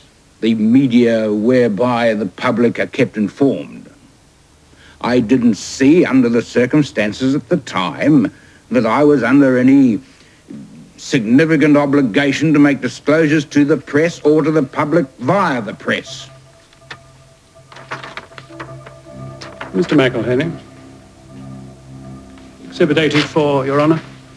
An article by Mr. John Brizendine in the Travelling Times. Mr. Brizendine's flight to the Antarctic was personally arranged by you, was it not? It was. And did he not send you a personal note at the conclusion of the flight? He did. Did he enclose with it a copy of the article he proposed to have published? Yes. And did you reply to him and thank him? I noted that I'd received his letter, yes. Did you reply to him and thank him?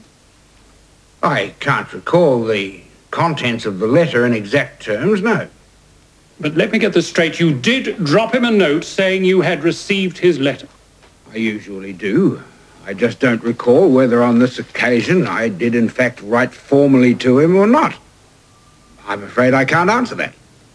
Would you have written and thanked him without reading the proposed article? Oh, indeed. And are you sure you didn't read it at all? I'm as certain as I can be. He was the chairman of McDonnell Douglas, was he not? President. But even in his case, you did not read his memo before replying. Mr. Brizendine is an old friend of mine. We have talked together, formally and informally, over the years, and write letters from time to time. The fact is, I would not normally spend the time to read an article about a flight in which he had already formally thanked me personally. Having personally arranged for Mr. Brizendine to take that flight and gone to that trouble, weren't you concerned to see that the company got some favourable publicity? I didn't invite him for that purpose. Therefore, I would be totally unconcerned whether we got good publicity or not. Ah, Gary. Ask the Department of Justice to put an inquiry agent onto the Brizendine issue of the Travelling Times. I want to know what its distribution was and whether Air New Zealand had a hand in it. For one reason or another, the minimum altitudes were not adhered to, and this state of affairs persisted over many months. It seems to have been common knowledge, so far as the company's internal newspaper is concerned, and the Travelling Times document, together with Air New Zealand personnel who flew on the aircraft, including your own deputy. From where you stand at the top of the executive, is it not a matter of some concern that this state of affairs could have continued, and for so long? Very much so. Have you reflected on any basic problems in the company that have contributed to this? I am convinced, after many discussions and many considerations, that the pilot morale, while everything has its ups and downs, is at a very excellent level. In my opinion, no other reason existed, or does exist at the present time. I don't want to be misunderstood. I wasn't thinking of morale, but rather basic lack of communication. Obviously, very senior people in the company knew what the aircraft were doing. It was common knowledge amongst those who chose to read the literature, and yet the executive pilot seemed not to have been told, or if they were told, did not do anything about it. I wish I could answer you in more precise fashion. I do not believe there exists at this time an organization so dedicated to communications within staff levels as does Air New Zealand. The question of the dissemination of this particular information about low flying remains a mystery to me. It is the broad effect of your evidence, then, that you are content with the company organizational arrangements as they stand. I am of the opinion the organization situation in the company, in the operational department, that existed at the time of the Antarctic flights was, if operated reasonably, capable of sustained, proper communication in the matters I think you're referring to. Thank you, Mr. Davis. No further questions. Would you answer any questions put to you by His Honor? Mr. Davis, were you made aware of the arrangements to distribute throughout New Zealand a copy of Mr. Brizendine's article contained in the Travelling Times? No. Evidently, there were 1 million copies printed, and they all referred, of course, to the scenic flight at 3,000 feet. This occurred in 1978. Yeah. Would that have been done by the commercial division? As I understand it, the publication you refer to is produced by a subsidiary of Air New Zealand called ANZAC. And they have a strong relationship with several tour operators, and it is a joint effort of the groups involved to produce that magazine. Well, the only difficulty there is that there is not one executive of your airline who can testify that he heard anything about flight at below 6,000 feet. Yes. Yet the airline itself was party to 1 million papers advertising that fact. Yes. Can you explain that?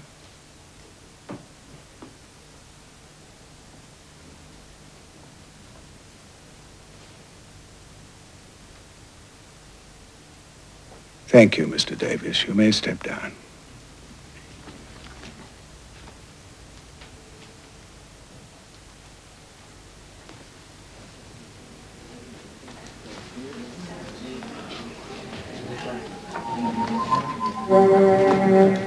Silence. Stand up, please. 5 months of hearings come to an end.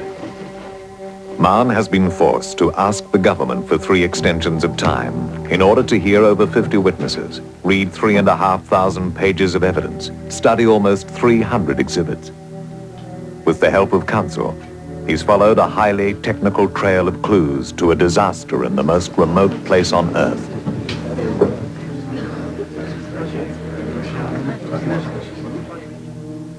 As Mann looks forward to writing his report for Parliament and the conclusion of a long and demanding inquiry, he cannot know that his own trial is about to begin. In my opinion, therefore, the single dominant and effective cause of the disaster was the mistake made by those airline officials who programmed the aircraft to fly directly at Mount Erebus and omitted to tell the aircrew. That mistake is directly attributable not so much to the persons who made it, but to the incompetent administrative airline procedures which made the mistake possible. No judicial officer ever wishes to be compelled to say that he has listened to evidence which is false. He always prefers to say, as I hope the hundreds of judgments which I have written will illustrate, that he cannot accept the relevant explanation, or that he prefers a contrary version set out in the evidence. But in this case, the palpably false sections of evidence which I heard could not have been the result of mistake or faulty recollection. They originated, I am compelled to say, in a predetermined plan of deception. They were very clearly part of an attempt to conceal a series of disastrous administrative blunders. And so I am forced, reluctantly, to say that I had to listen to an orchestrated litany of lies. Man's a bloody bum.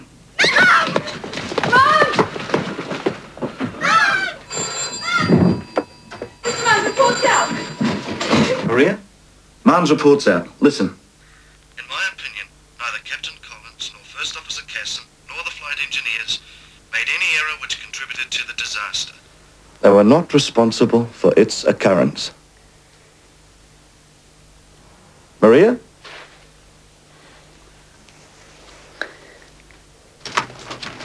Where did he get this stuff from? I don't quite understand how this could have happened.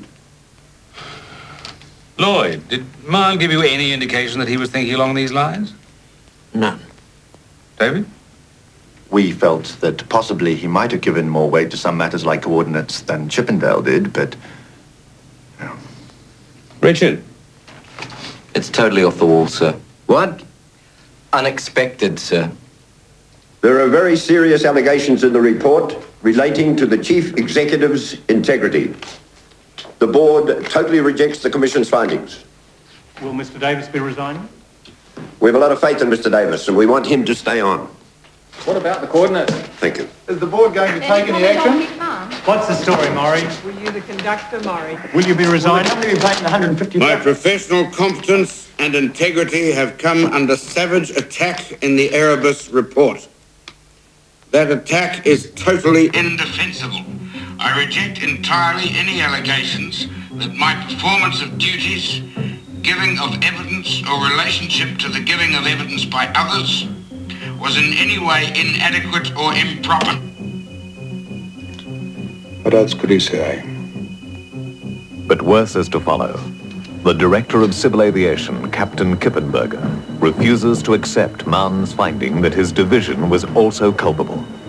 Civil aviation's role in the disaster was reviewed by a State Services Committee. My officers and I were harshly dealt with by the Commissioner. 1 month later, this committee, comprising a former Chief of Defense Staff and a senior civil servant, absolved civil aviation of any culpability, despite acknowledging what it called significant shortfalls by the division. So civil service absolving the civil service. The government can't just stand by and allow them to do this. What now, Mr. Attorney General? The next step would have to be a police investigation of possible criminal actions by employees of Air New Zealand, logically. Logically? Where is this bloody thing going to end? Eh? Well, I think we're obliged to put in track... You wanted a commission of inquiry. Then the State Services Commission. Now it's a police investigation. By the time this thing is finished, every man and his dog might as well have had a go at it.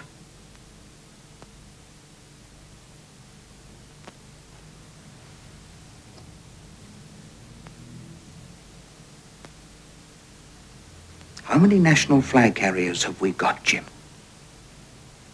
How many companies does this country send out into the world in a high-tech, high-profile industry who can say, we can do it, and better than most? What's Dalgety doing here? Where's the chairman? Where's Murray? Mr. Justice Mann's findings that there has been a litany of lies and, by implication, a cover-up are extravagant. These allegations were not put to those involved nor substantiated by the evidence. These are grave deficiencies, and the board has instructed counsel to seek legal redress and to issue proceedings in the High Court to review and set aside these allegations. Has Mr. Davis anything to say? The following day, the chairman of the board, Bill Mace, and his deputy, Des Dalgety, meet the Prime Minister in his office, after which Muldoon declares his hand. The future of Air New Zealand is a matter which must concern all New Zealanders.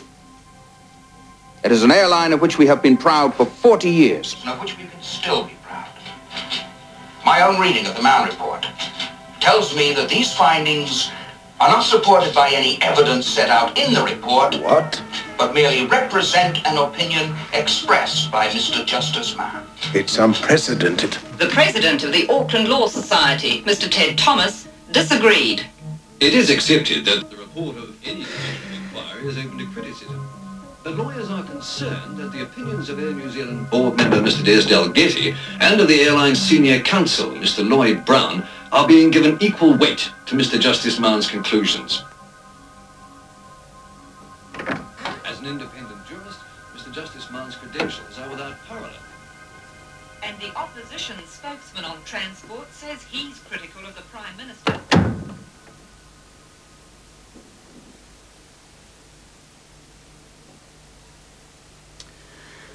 Well, you said at the beginning it was going to be a political football. I didn't expect this.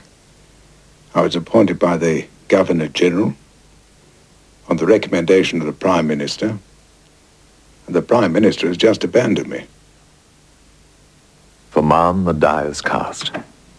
There will be an unprecedented review of his findings as Royal Commissioner.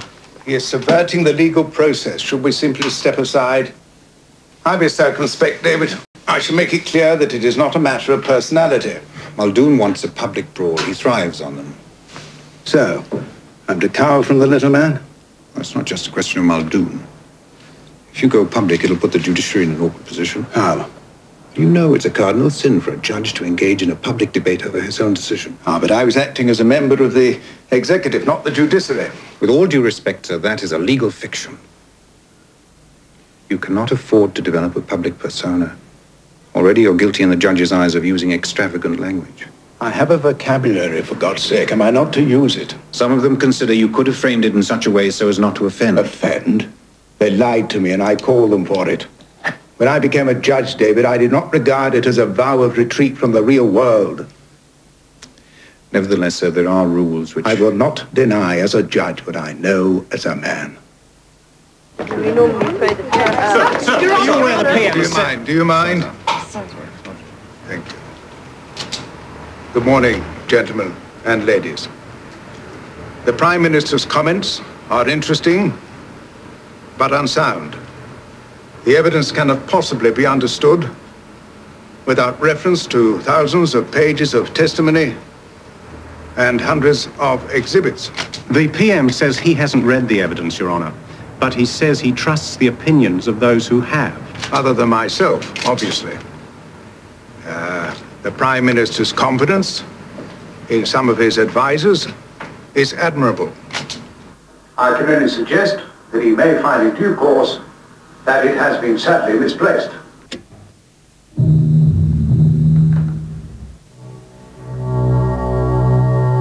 In May 1981, Air New Zealand grounds 6 executive pilots and transfers another 6 staff to unspecified duties, pending the completion of a police investigation.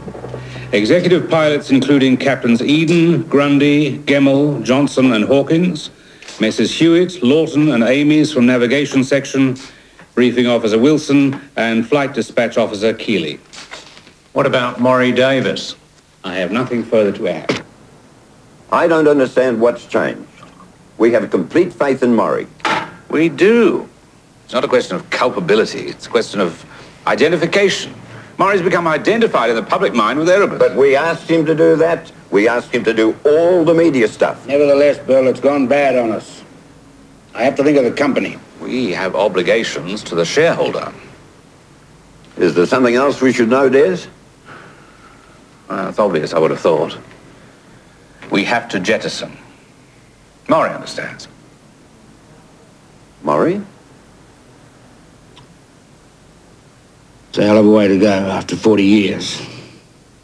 But it's not resignation, Maury. It's retirement. I don't give a damn what we call it, Des. It still brands me. It is perhaps unfortunate that some will feel my departure from office is an admission on my part of some kind of failure or guilt. That is decidedly not so. My sole purpose in retiring is an attempt to remove a focus point from this current controversy and hasten the recovery of the company. For the first time in 40 years, Davis has no job to go to in the morning. Well, there you are. He will sit at home for the next 6 weeks, waiting for a knock on the door from the police investigation team. The Commissioner of Police is directed by the Attorney General, Jim McClay, to investigate possible criminal actions by Air New Zealand personnel before and after the Erebus crash. Superintendent Brian Wilkinson divides the investigation into 4 main areas of possible criminal liability: conspiracy, defeating the course of justice, perjury, manslaughter. Zed is Davis. He is our ultimate goal. Y is Eden, the Director of Flight Operations. But we work on our way through to them, starting at A. A is Brian Hewitt, the Chief Navigator. I was on oath. I answered the questions as honestly as I could. I was responsible, and I said so. Exhibit 164. That exhibit shows a track down McMurdo Sound right to the coordinates you say were a mistake. Yes. And it magically reappears in the pilot's briefing just after you make the mistake? Yes. In your evidence, you put that down to coincidence. I'd say better than that. It was a remarkable coincidence. It wasn't a coincidence. I shouldn't have said that it was. But it seems incredible to me that it should be used as a briefing document when it doesn't follow the correct route. Absolutely incredible. The whole thing is just amazing. Hewitt's direct superior, Ross Johnson, is next. Captain Simpson, in his evidence, says the briefing you told the commission you gave Collins and him, and the briefing you actually gave him, are completely different. Yes. Well, does that make you a liar, or would you call it intentional embroidery? I still think that what I said was correct. Which would make Simpson's testimony incorrect. I might have been mistaken. Or he might have been. Well, that certainly clears that up. Wilkinson concludes that the true extent of the change in 901's flight track was ignored because of Johnson's failure to notice the discrepancy between Simpson's 27-mile and Hewitt's 2.1-mile cross-track distance.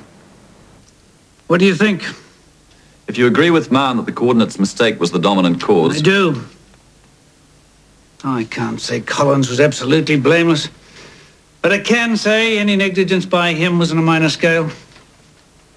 Then Hewitt and Johnson have to be charged with manslaughter. Put it in writing. Yes, yes, of course I'll tell him.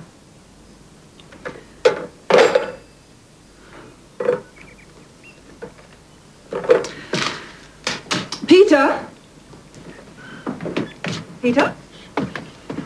Do you see him? Who? The Dewey's back. Oh, where? He's gone. He gave him a start. Here, take your fan mail.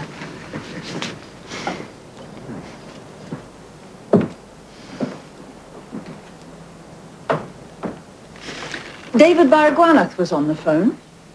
The Court of Appeals agreed to review me. Now, how did you know that? My brethren have all gone quiet. Not many of them are talking to me.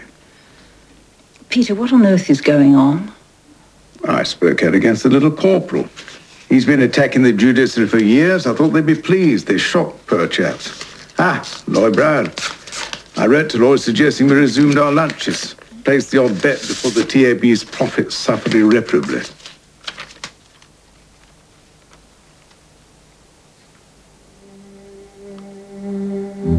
I do not consider that my being seen with you in public will be consistent with my representing my client company's best interests, which I continue to do.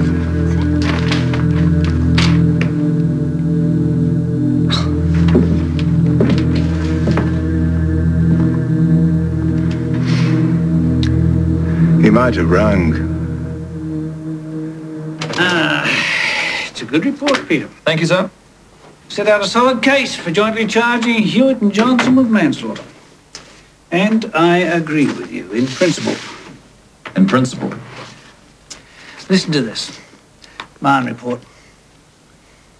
That mistake, that's the coordinates mistake, is directly attributable not so much to the persons who made it, but to the incompetent administrative airline procedures which made the mistake possible. I think he's just saved Johnson and Hewitt from manslaughter. I don't understand why 257 people should die and those two get off scot-free. The law says we cannot charge a company with manslaughter. If we can't charge a company, why should Johnson and Hewitt be made scapegoats? Johnson will retain his position with Air New Zealand and go on to become Flight Supervisor of Training on 767s. Hewitt will never regain his job and will never again work as a navigator.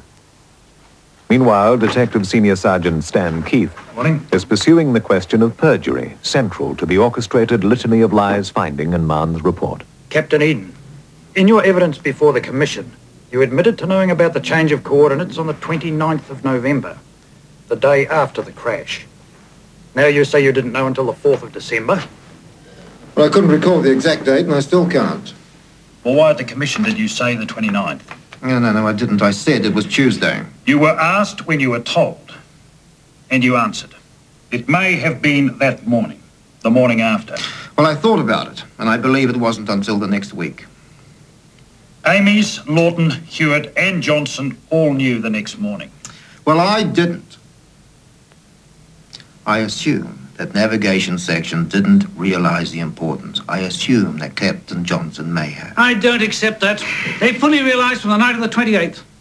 They got Hewitt out of bed twice. They rang him about a 2-degree, 10-minute error. Oh, no, they knew the night before. I'm more inclined to accept your evidence before the Commission. I don't believe I was told until the following Tuesday. You see, I would have told Mr. Davis as soon as I knew. Was there an agreement between you and Davis to suppress information regarding the coordinates? Not as far as I was concerned. You see, I went on leave on the 15th of December, so there was no agreement as far as I was aware. Certainly a desire to see that it didn't get out into the newspapers. The committee was told on the 11th, so there was no deliberate attempt to suppress. On the afternoon of the 5th of December, you called a briefing of the CVR transcribing team, Wyatt, Cooper, and Olive, prior to their departure with the CVR tapes for America. Why did you not inform them of the change of coordinates? I don't think I was there. You were. If you had told them, would not this have assisted them in transcribing the tape? I don't know the answer to that at all. Why didn't you inform the CVR team of the change of coordinates? I didn't know they didn't know. I can't reconcile how you could let them go to the States without that knowledge. Seems extraordinary to you, but not to us. Eden will retain his position at Air New Zealand as Director of Flight Operations. Look at it. That's the oldest, stalest trail I've ever clapped eyes on. I'm sure Eden knew on the 29th of November, the day after the crash. I agree.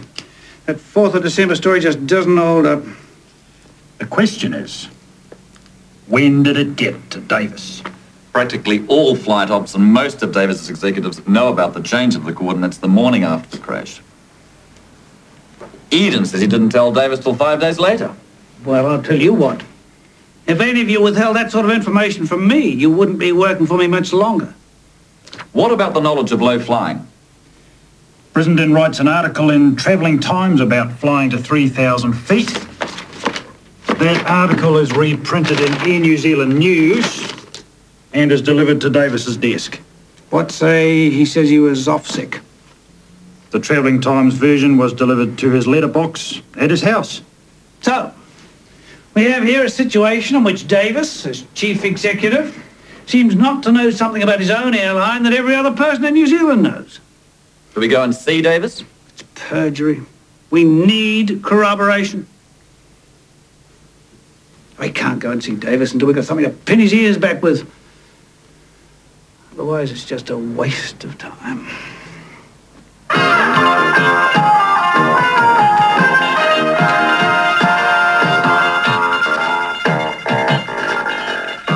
In the news tonight, the police team investigating the Erebus irregularities draws a blank. Air New Zealand today announced the reinstatement of the 12 employees suspended during the police investigation into the alleged criminal wrongdoings thrown up by the Mann report. The police officer in charge of the investigation, Superintendent Brian Wilkinson, said that no charges would be instituted. The police investigation concludes that a strong inference can be drawn that senior executives were aware of the low flying being undertaken by their pilots in the Antarctic, but that sufficient corroborative evidence to substantiate charges of perjury cannot be gathered. There are similar difficulties in corroborating any perjury with regard to the knowledge of the change of coordinates.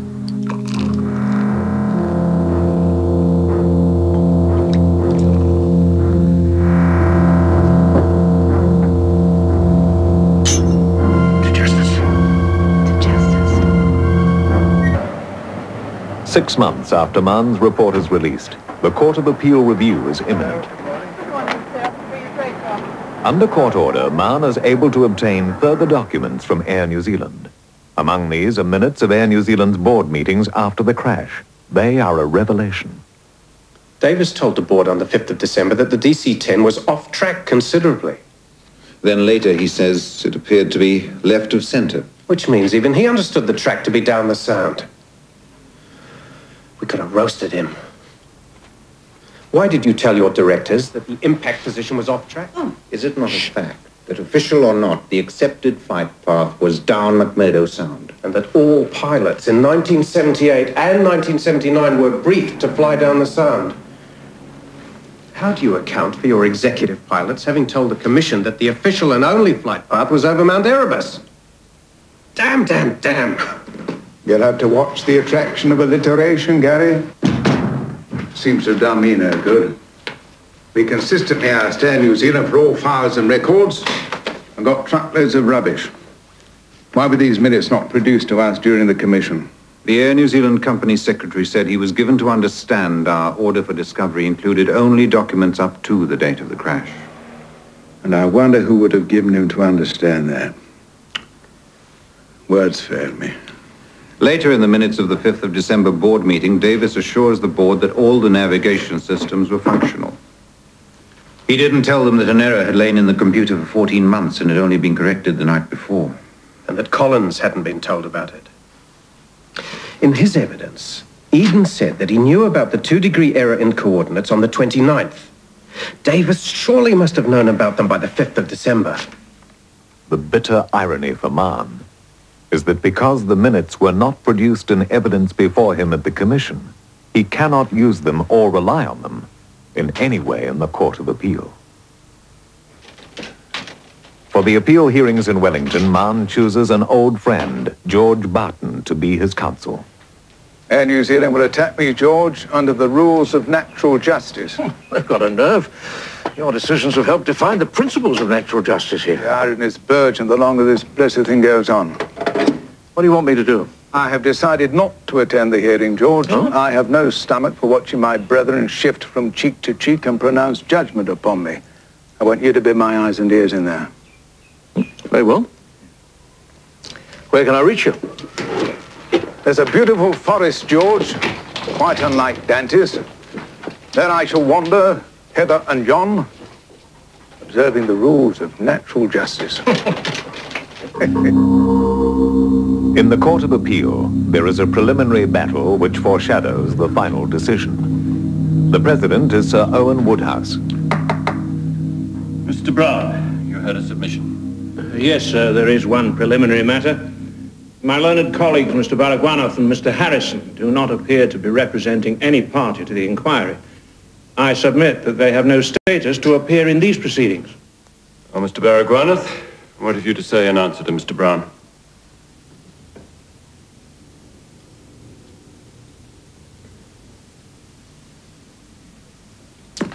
Your Honor, we are representing the Attorney General. Yes, but why? The public interest must be represented, sir. And what is the public interest, Mr. Baragwanath? That the court be fully informed, sir. Your Honor, it is surely necessary that someone in these proceedings is able to put a contrary view to that of Air New Zealand. And you do not then intend to adopt a neutral role? No, sir. And what have you to say in answer to that, Mr. Brown? Your Honor, I'm simply afraid that the Attorney General's role in these proceedings will become confused with Mr. Justice Man's.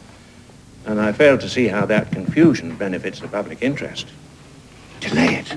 Neither do I. Get the Solicitor General down here. Lloyd! What can I do for you, George? For heaven's sake, Lloyd, what are you trying on with Woodhouse? Do you really want the whole game to yourselves? My dear George, it's merely a small preliminary legal joust. Oh, rubbish. The rest of us are in no position to provide you with real opposition. If Baggs and Harrison get thrown out, it won't be a joust. It'll be a walkover. Where's your client, George? Now, there's a man fond of the joust, I would have thought. Or at least of white chargers. Let's keep the personal out of it. Yes, let's. He's savaged my client company, George. What would you suggest I do? Represent your client company to the best of your ability, Lloyd, and allow the other view to be put. That's the nature of our system of justice, surely.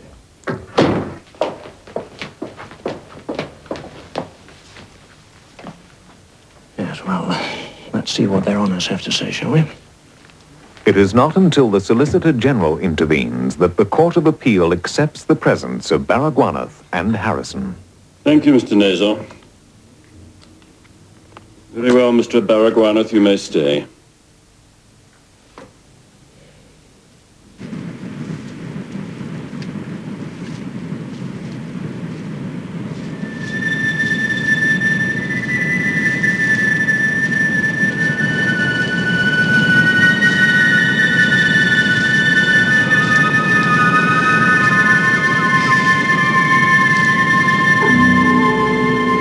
Such a small country, Sam. Yet there can be no grander perspective than this in all the world.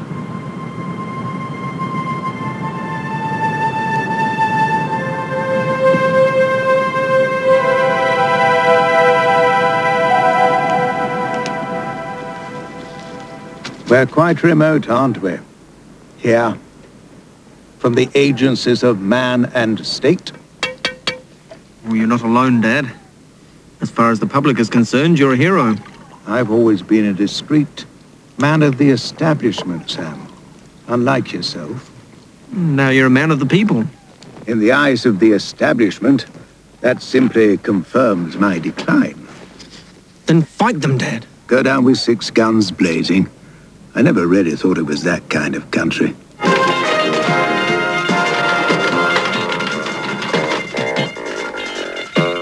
Good evening. The Court of Appeal has this evening released its judgment on the review of Mr. Justice Maughan's report on the Erebus disaster.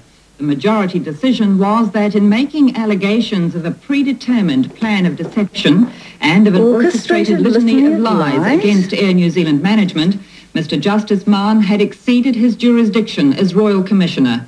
The Court of Appeal said that although a Royal Commissioner was permitted to comment on the credibility of witnesses, he wasn't empowered to make what amounted to allegations of criminal conduct against them. The Court went on to say that even if Mr. Justice Maughan did have the power to make such allegations, he was obliged by the rules of natural justice to put such allegations plainly to the witnesses affected. The Court found that Mr. Justice Maughan had not done so and quashed the Commission's order for costs against the airline. The Court of Appeal stressed that its decision doesn't in any way affect the Commissioner's findings as to the causes of the disaster. Rubbish. The manner in which Mr. Justice Maughan conducted his inquiry has been damned forever by the Court of Appeal. Maughan's report should now attract the contempt of all fair-minded people. One would hope his irresponsible rhetoric will haunt him for the rest of his life. His unfounded and unfair findings against me personally lead me to comment that perhaps the only honourable course left to him is to resign.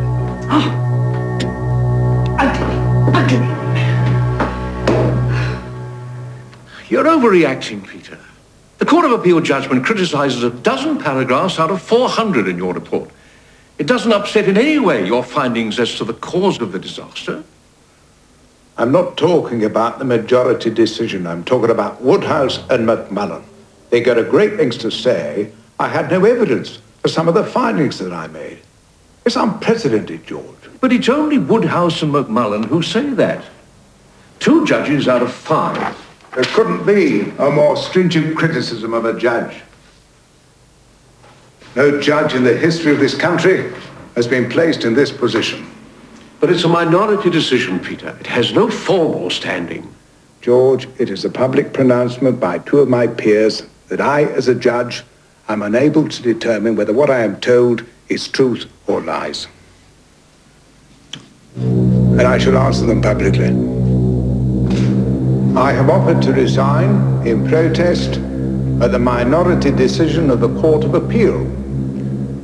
The effect of that judgment is simply to reflect the thinking of the management of Air New Zealand. I think it's a great pity that Mr. Justice Maughan has spoken out in public on this issue. You never see a judge of the High Court getting into a public argument over the fact that the Court of Appeal has overturned one of his judgments. The Prime Minister is completely confused about the situation. My report was not a High Court judgment. A Royal Commissioner could be anyone, any person at all, not necessarily a High Court judge. In the Court of Appeal case, I was an ordinary litigant. I had the right of every litigant to disagree with the court's decision. Mr. Justice Maughan should put up or shut up. Specifically, he should say who orchestrated the lies and who told the lies, and give his evidence to support both contentions. I will be only too willing to meet Mr. Muldoon's challenge if he would reconvene the commission. Now, what he appears to be saying is that he will name names, provided that if he defames someone, he's not held responsible.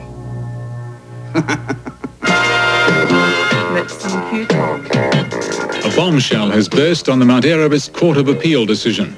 It's been revealed today that 2 judges responsible for the minority decision of the Court of Appeal have family ties with Air New Zealand. President of the Court of Appeal, Sir Owen Woodhouse, has a daughter who is a public relations officer for Air New Zealand. It's also reported that Mr. Justice McMullen's son is a pilot for Air New Zealand.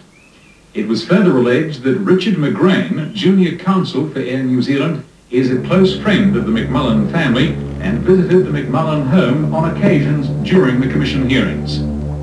In the tight, insular circle of the Auckland judiciary, none of this is news to Maughan. But the public exposure of the judges he holds responsible for his resignation comes too late. Maughan is already committed, on a matter of principle, to a course which will finish his judicial career.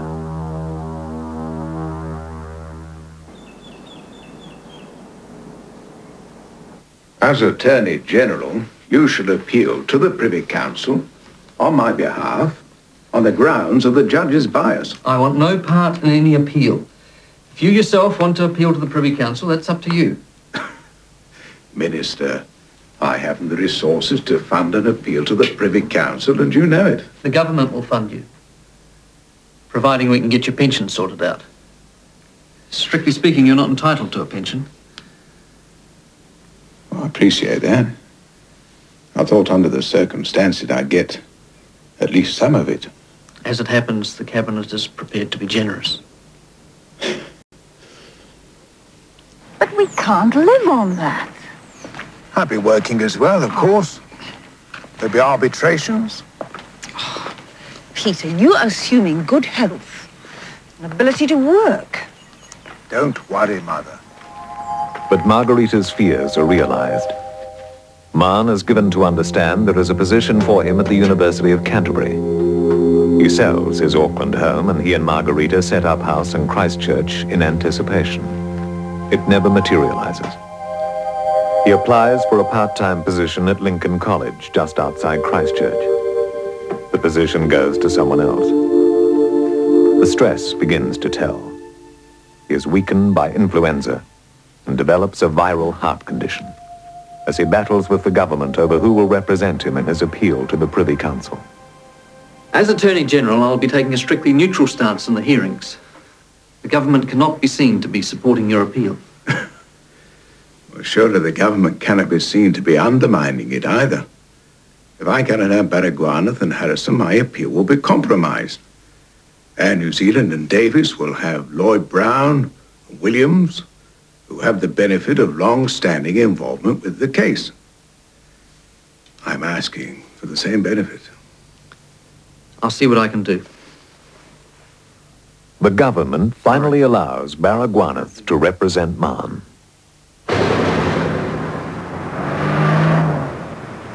Almost 4 years after the disaster on Erebus, the Privy Council hearings begin.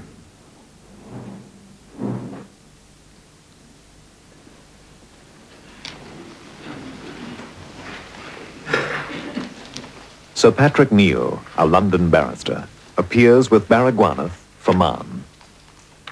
Robert Alexander and Lloyd Brown for Air New Zealand. Mahon himself is unable to attend due to ill health.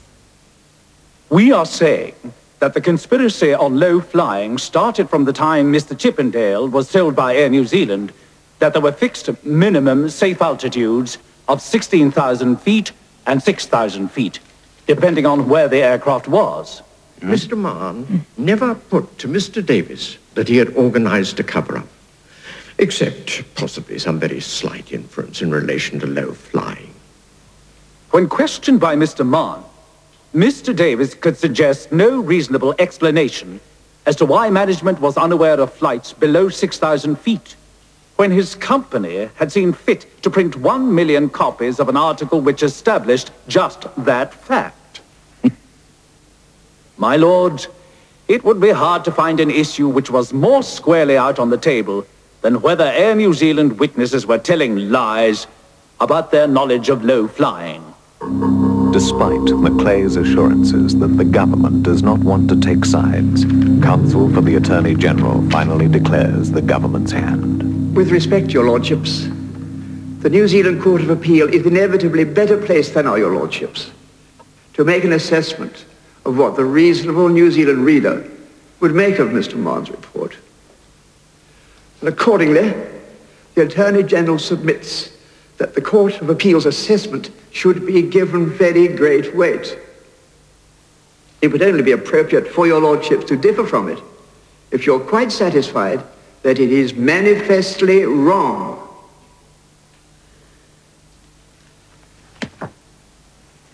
Their lordships desire to place on record their tribute to the brilliant and painstaking investigative work undertaken by Mr. Justice Mahon. But notwithstanding, their lordships' own impression of the report has coincided with that of the Court of Appeal. Although the Privy Council praise Mahon for his findings as to the cause of the disaster, his appeal is dismissed. The Air New Zealand management is cleared of organized perjury, and the Privy Council makes an extraordinary finding in relation to executive knowledge of low flying. while their lordships accept that there was probative material before the judge from which he is entitled to draw the inference that at least some of the executive pilots had given false evidence in respect of their knowledge of low flying. Nevertheless, after the conclusion of the evidence, it became apparent that official tolerance of low flying was in no way causative of the accident. But when the executive pilots were giving evidence, the causes of the crash still remained undetermined. And it is an understandable weakness on the part of individual members of the airline management that they should shrink from acknowledging, even to themselves, that something that they had done or failed to do might have been a cause of so horrendous a disaster. Nope. I've read it 3 times, and for the life of me, I still cannot understand what he is saying. The man is simply saying, 1, that my analysis of the cause of the accident is brilliant and correct. 2, that my analysis of the cause of the accident is incorrect, insofar as I give any weight to executive knowledge of low flying. 3, that the executives might well have been lying about their knowledge of low flying. 4, that doesn't matter, because their lordships don't think that had anything to do with the cause of the disaster. 5, that because at the time they lied, the executives thought low flying was a possible cause of the disaster, it was quite understandable for them to want to lie. Oh, Peter. What can we do? Where the instrument of thinking mind is joined to strength and to malice, man's defense cannot avail to meet those powers combined.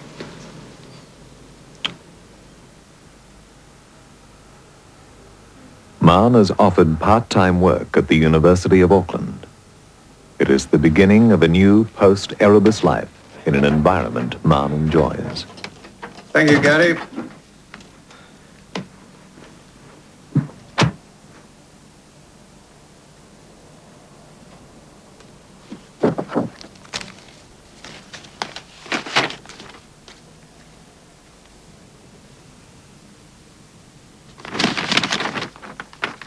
Dear Lloyd, I received your note declining my invitation to lunch. I regret that you consider a luncheon with me to be incompatible to your continuing representation of your client company's best interests. You will, of course, appreciate that in adopting the course I did, I was obliged to keep uppermost in my mind not the best interests of your client company, nor the best interests of the Department of Civil Aviation, nor the government, nor indeed the interests of the Airline Pilots Association, or the consortium, or any of the other interests tangibly represented at the hearings.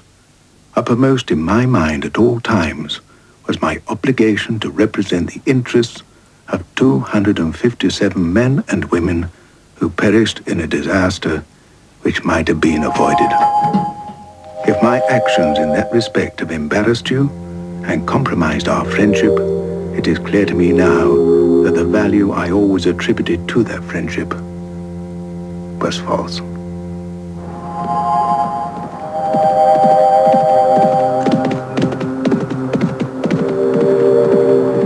Morning, lads. Your Honour. How's tricks? Bowling along, Your Honour. You're looking extra curly yourself. You're a better judge of horses, Lance. I hope the weights aren't getting to you. Aged stare. Almost weighted out by the handicapper, Lance. You know the true stayers, Your Honour. They only come through with a bit of age. I should have taken up your offer, Lance. Spotting nags for the tipster's rag. I'd have enjoyed that. Up at dawn with the dew and the mist, a stopwatch in hand, The thump of hooves on wet grass, the snort of a clean-winded colt. I think sometimes it's been a bit of a waste.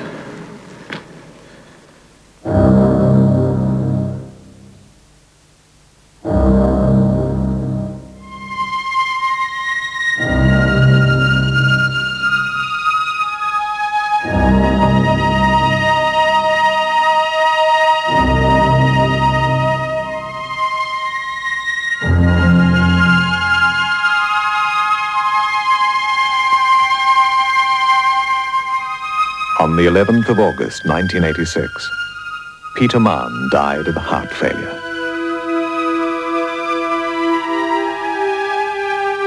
For my purposes, the most definitive illustration of the hidden perils of the Antarctic was the wreckage which lay on the mountainside below me, showing how the forces of nature, if given the chance, can sometimes defeat the flawless technology of man.